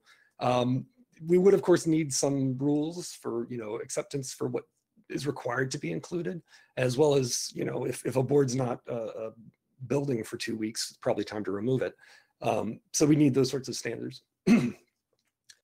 Additionally, I think one of the ideas from Glodroid is really interesting, is that Glodroid is really ahead of AOSP in a lot of ways because it uses upstream branches for a number of the external AOSP projects, things like Mesa and libdrm. And I think this is really useful because it kind of, in effect, is the Linux Next of AOSP. And I think it would be cool to have that sort of integration where we're able to kind of have a proving ground for both the upstream projects as well as new dev boards and being able to test all of that out before any changes necessarily get to AOSP. Some of the benefits here, I think, you know, this would greatly reduce the burden on the Google developers. It would also provide a wider set of hardware for folks who are doing any sort of prototyping against AOSP to select against. They wouldn't have just the small set that's in AOSP. And then also, again, hopefully would have more shared cross-device effort, things like generic howls. So I did float this around inside of Linaro and with our members, and a lot of folks thought this was, sounds like a good idea, but it isn't something that folks are likely to fund. And so it's one of those things where, we would need some hosting and infrastructure if we're going to do any sort of enforcement of building rules or booting testing. We're going to need CI loops and labs and staff, and so that's going to cost something. Additionally, I think while all of the different projects out there are kind of doing similar work in their own corners, it's not clear that everybody really has the same vision necessarily. So we would need some sort of governance. The last thing I want to have is everybody kind of into one project and then just start arguing with each other. And additionally, for Google at least, the NAOSP dev boards aren't really going away. It's one of those things, they see it as useful, not only for testing against AOSP, but they also use it for testing internal branches, which wouldn't be possible with any external project. So scaling back a bit, figured, maybe we could have some sort of lighter weight collaboration. Maybe it's something just as simple as a wiki so we can just find each other and have a place where people can kind of list their projects and what devices they're working on. Having something like an IRC channel or a mailing list, I think would be really useful to kind of do some collaborative discussion and troubleshooting. It was proposed maybe a shared bug list would be useful. And that might be something we could look at. We might even be able to just add a tag to Google's issue tracker, and that might be a way to do that. So yeah, so that is the extent of my proposals at this point. I wanted to open up for discussion and thank everybody for listening. So I guess the floor is open for ideas or questions there.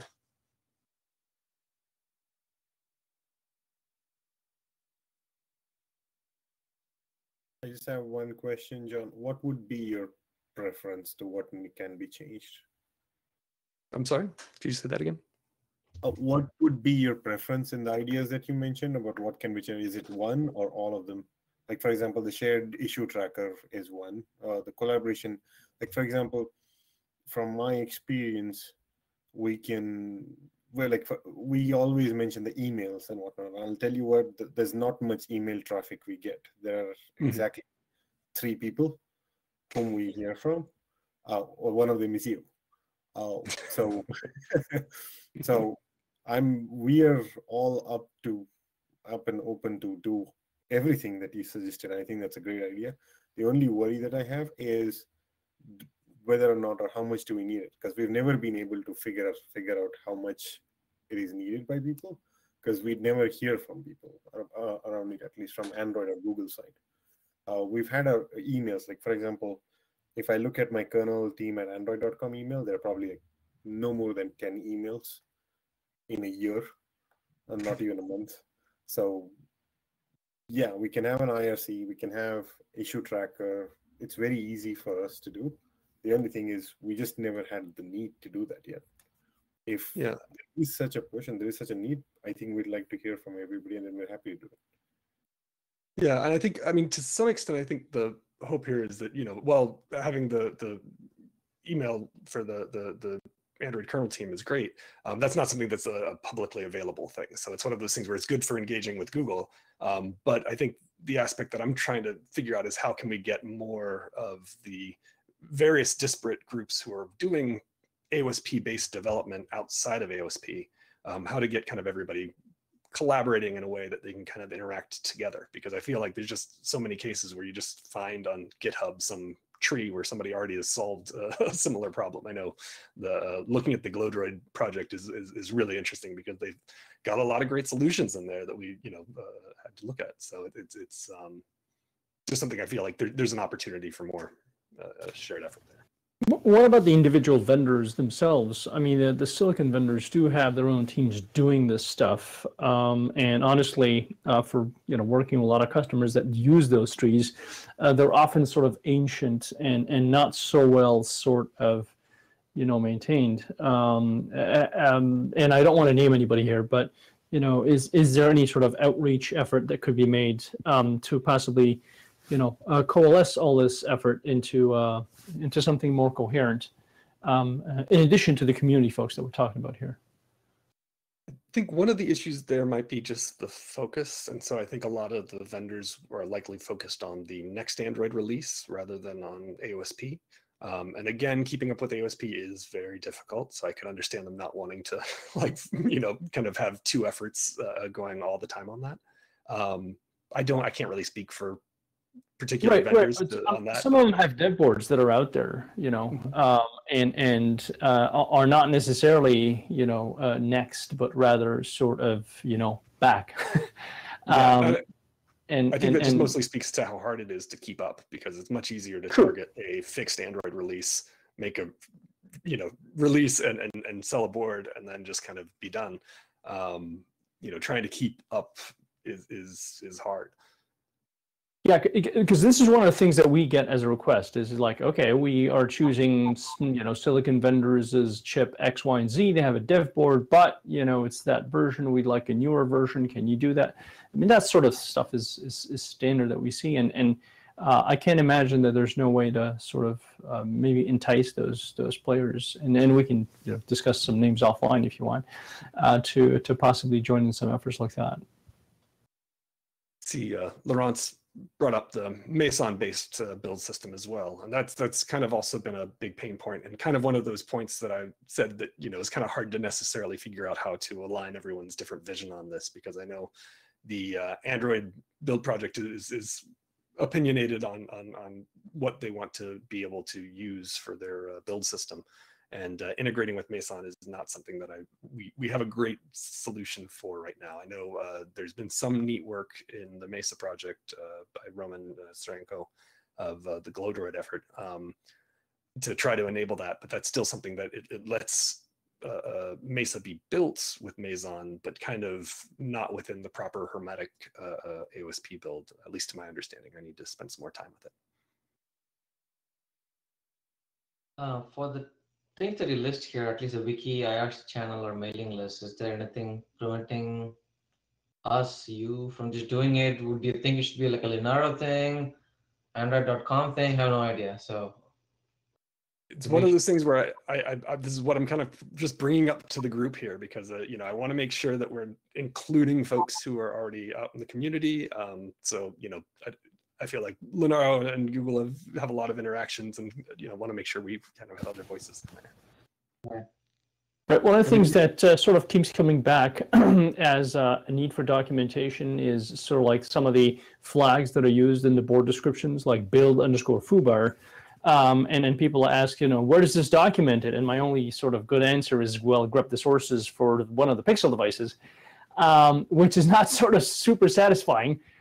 Because it's sort of like it's like magic, and any documentation I think about that would be very, very, very useful. Yeah, I very much agree. That was a couple points in that talk I linked to cover a lot of the things that I kind of see as potential improvements to documentation we might be able to do in the future. Yeah, I think we've taken that feedback last time as well. So for what it's worth, all of our documentation is now kept up to date live, at least from system software perspective, on source.android.com. The thing is, there are two problems with it. Is that we can't necessarily say it for all of Android, but generally your board ends up dealing with what we do a lot, because once you get past that hurdle, the framework more or less just works and you don't have any problems. But there is one of the other feedback that we took last year, which we did a slightly better on, but still haven't done as well as I would like us to do, which is to actually have that documentation link and relate to each other to make it easy, like what Karim mentioned, easy to find. Now, so if you go to source.android.com and start with the architecture, you'll see everything we do, including dev boards. But it's still riddled with some problems where some documentation may be obsolete, and some may live in readmes in individual projects that get linked back and forth from source.android.com. So yes, we absolutely understand this but it'll take a while. We've been doing this, and we've at least for the last year and a half, and our documentation is now live updated with the code, which also then brings up with new set of problems where now it's too up to date, because then it keeps changing. Because we've heard that too. But there is a conscious effort, at least within Google and Android, to keep the documentation up to date as we make AOSP changes, and we keep it up to date in relation with AOSP and not with each Android release. That has also triggered a lot of alarms with people. Like, for example, Android 12 may be out in a few months, but so all the documentation that you'll see, some will reflect to what AOSP is right now, but people are still using Android 11. And they say, oh, I don't see that. And where is that? I don't see that in my Android 11 code. So there's always a mix. It's a mixed bag of problems that we have. So we don't know which way to go, whether we keep it and only update it at the time of release, or whether we keep it up to date with AOSP because AOSP is being used by other people too. So, but yeah, we're figuring it out. And if we try to keep it separated per release, then writing documentation will probably take more time than writing the code that the documentation describes. So yes, we hear that loud and clear, but hopefully it's been better. We'd like to hear feedback on what's missing, at least the big ticket items. For example, the GKI part was one, which I think Kareem flagged last time. There is no one place where if I want to start developing on AOSP kernel, where do I start? So we made it part of the kernel README itself and start from there. But I know that a lot of it also exists on sourceandroid.com and it doesn't interlink properly. So we're working on that now. Yeah, I think I'm sorry, for source.android.com, I think one thing that would help is if it's checked in, which I assume there's some sort of there is a sort of a repository behind it. If you could just tick and say, okay, I want version X of the documentation, I think that would help people that are sort of looking for the information for version, whatever, it's sort of gone by. There's some questions on the chat too. Yeah, I was going to say, Kevin's asked basically with the HALs kind of always evolving inside of Google, but not necessarily publicly, how do we collaborate better on the new HALs if we don't work for Google or Linaro? Oh, the HAL interfaces, 99% of them are actually contributed to AOSP directly. So that's where you'll see. You probably see newer HAL interfaces already now in AOSP that are not part of Android 11, for example. And Android 12 isn't officially out yet. So you'll see new HAL interfaces. So it's always in AOSP. Just follow hardware interfaces. There's two projects, hardware interfaces and I think framework interfaces. That's where all the new HAL interfaces are. So the example I had in mind there was the Codec 2 HAL, which is not functional in AOSP, and it's not coming until Android 12, which isn't public. And so those ones, when we have boards that have the upstream kernel features that are ready for Codec 2, there's no way for us to work on those until Google decides to push that stuff. Right, so this is an example. So especially these upstream focused drivers where we're trying to actually have the upstream kernel ready for AOSP, but we can't actually see the HALs or work on the HALs. This is a potential for better collaboration is what I'm getting at.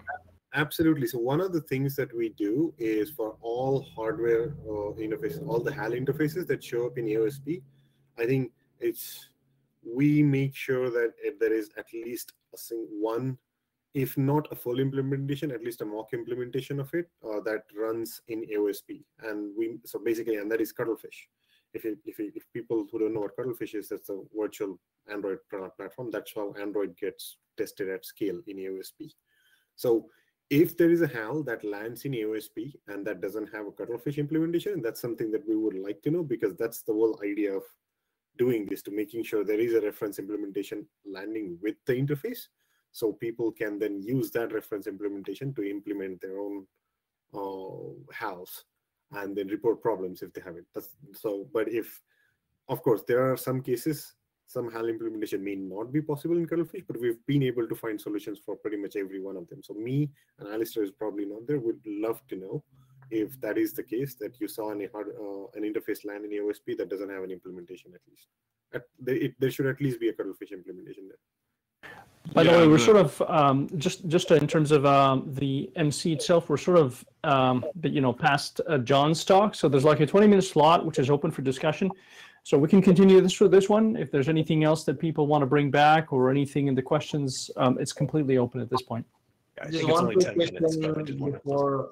Just one quick question before people drop off. For BOF, are we kind of planning slots for what to talk about when, or how do you plan to handle that? All right. So what is the plan for the BOF? We did not sort of, honestly, since we were sort of struggling until the last minute to get it actually scheduled, we didn't get the chance to talk this over. Todd, John, and the other folks and myself.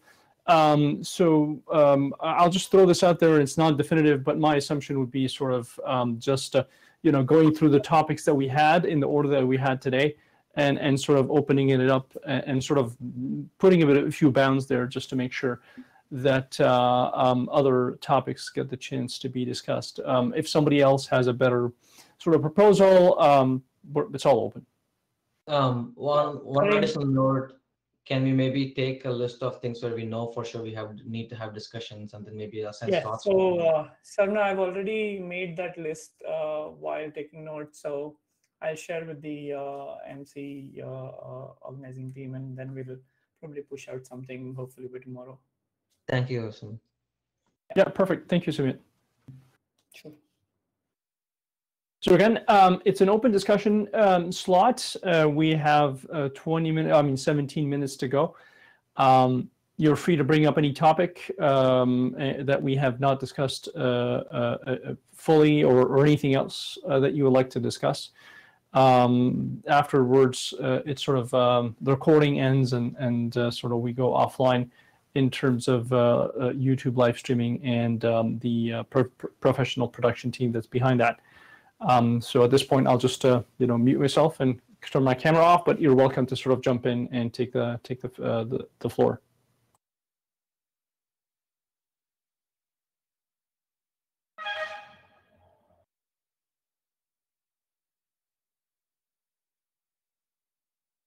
There was a question.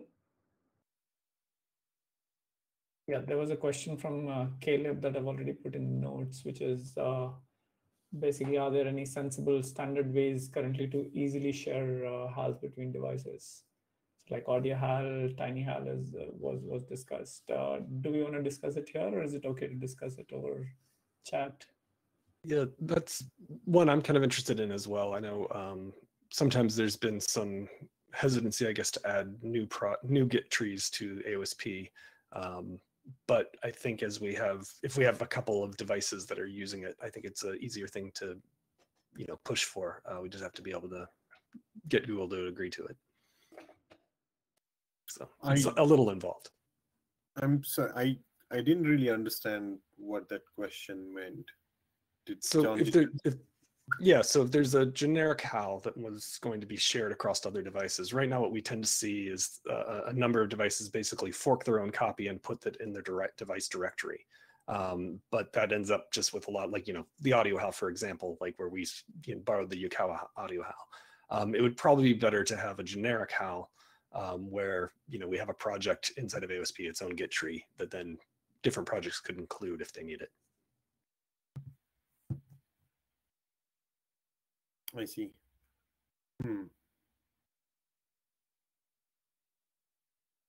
But I know the process of adding a new project to the manifest is the new project, and it'll still need some. Sorry, it'll still need somebody from Google site to do all of that, and it needs a user there as well. So that's a whole bunch of problems. But we can do that, but it is an involved process, like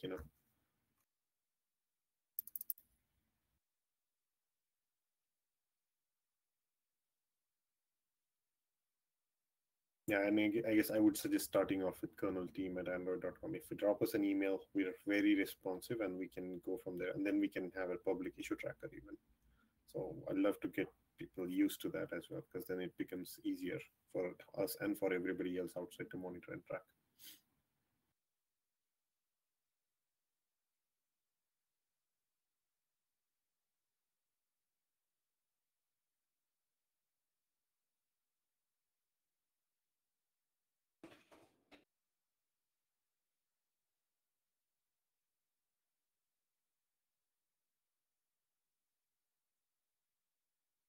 Since there are no other questions, I'll throw a bunch of questions that I never got to in my presentation. And people can bring it back during the BOF or talk about it here.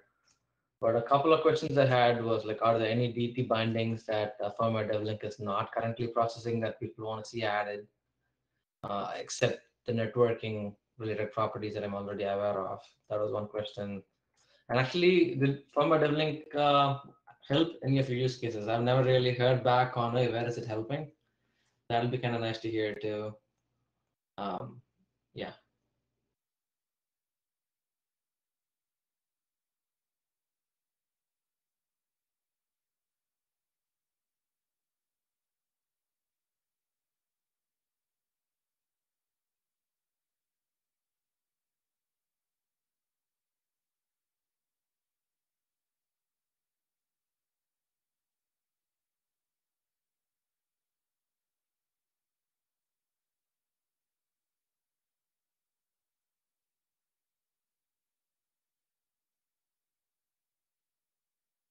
So maybe we could sort of take a bit of this time here to plan for the BOF collectively, since we're all already here.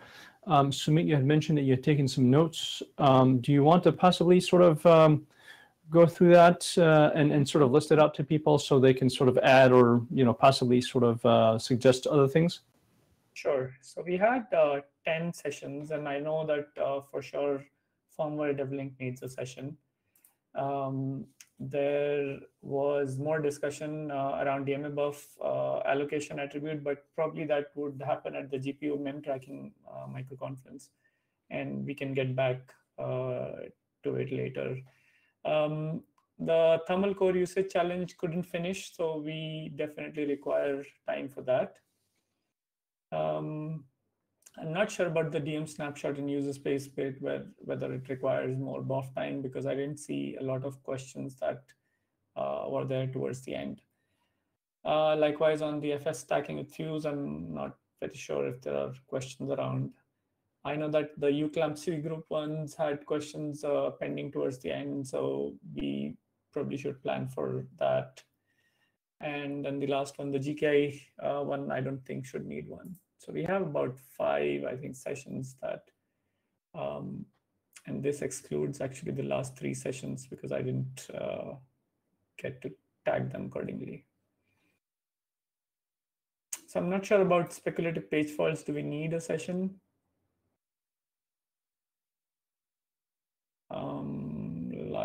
Likewise for the,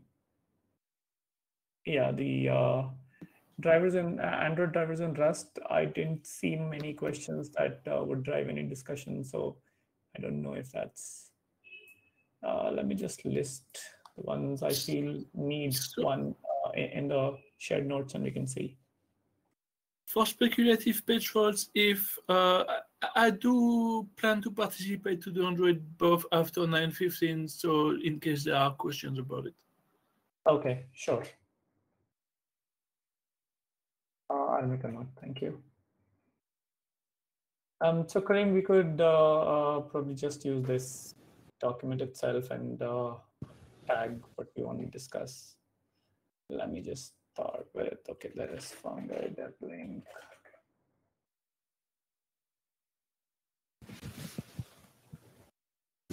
And I'm okay with going in the order we talked about too. Yeah, we could do that, or if there are only a few, then we could probably try to work around stuff, because I know that I also would like to attend the C group around the DMA-BUF thing that's happening on Friday, and I'm sure there will be a few others. Right, yeah. I meant on the ones we do decide to talk, it's okay to go by order. By me, put another way, I prefer later time. Okay. I'd be up when it starts, but my brain will probably work later. Okay. Yeah. All right, so just so if for in the interest of time here, just so we're sort of at the end of the micro conference here, people are sort of more than free to sort of stick around, but I'm not guaranteed that the recording will continue after 11 Pacific. So I would like to thank everybody for participating. This has been great. We look forward to welcome you again on Friday. And we again thank our sponsors and the organization committee on behalf of Todd, John, Rick, Sumit, Amit, and myself. I'd like to thank you all. and look forward to continuing this conversation on Friday. So I will turn my webcam off here and the audio off, but if you want to sort of continue talking or chatting, I'm all for it. Again, I just not guarantee that any of that will continue being recorded.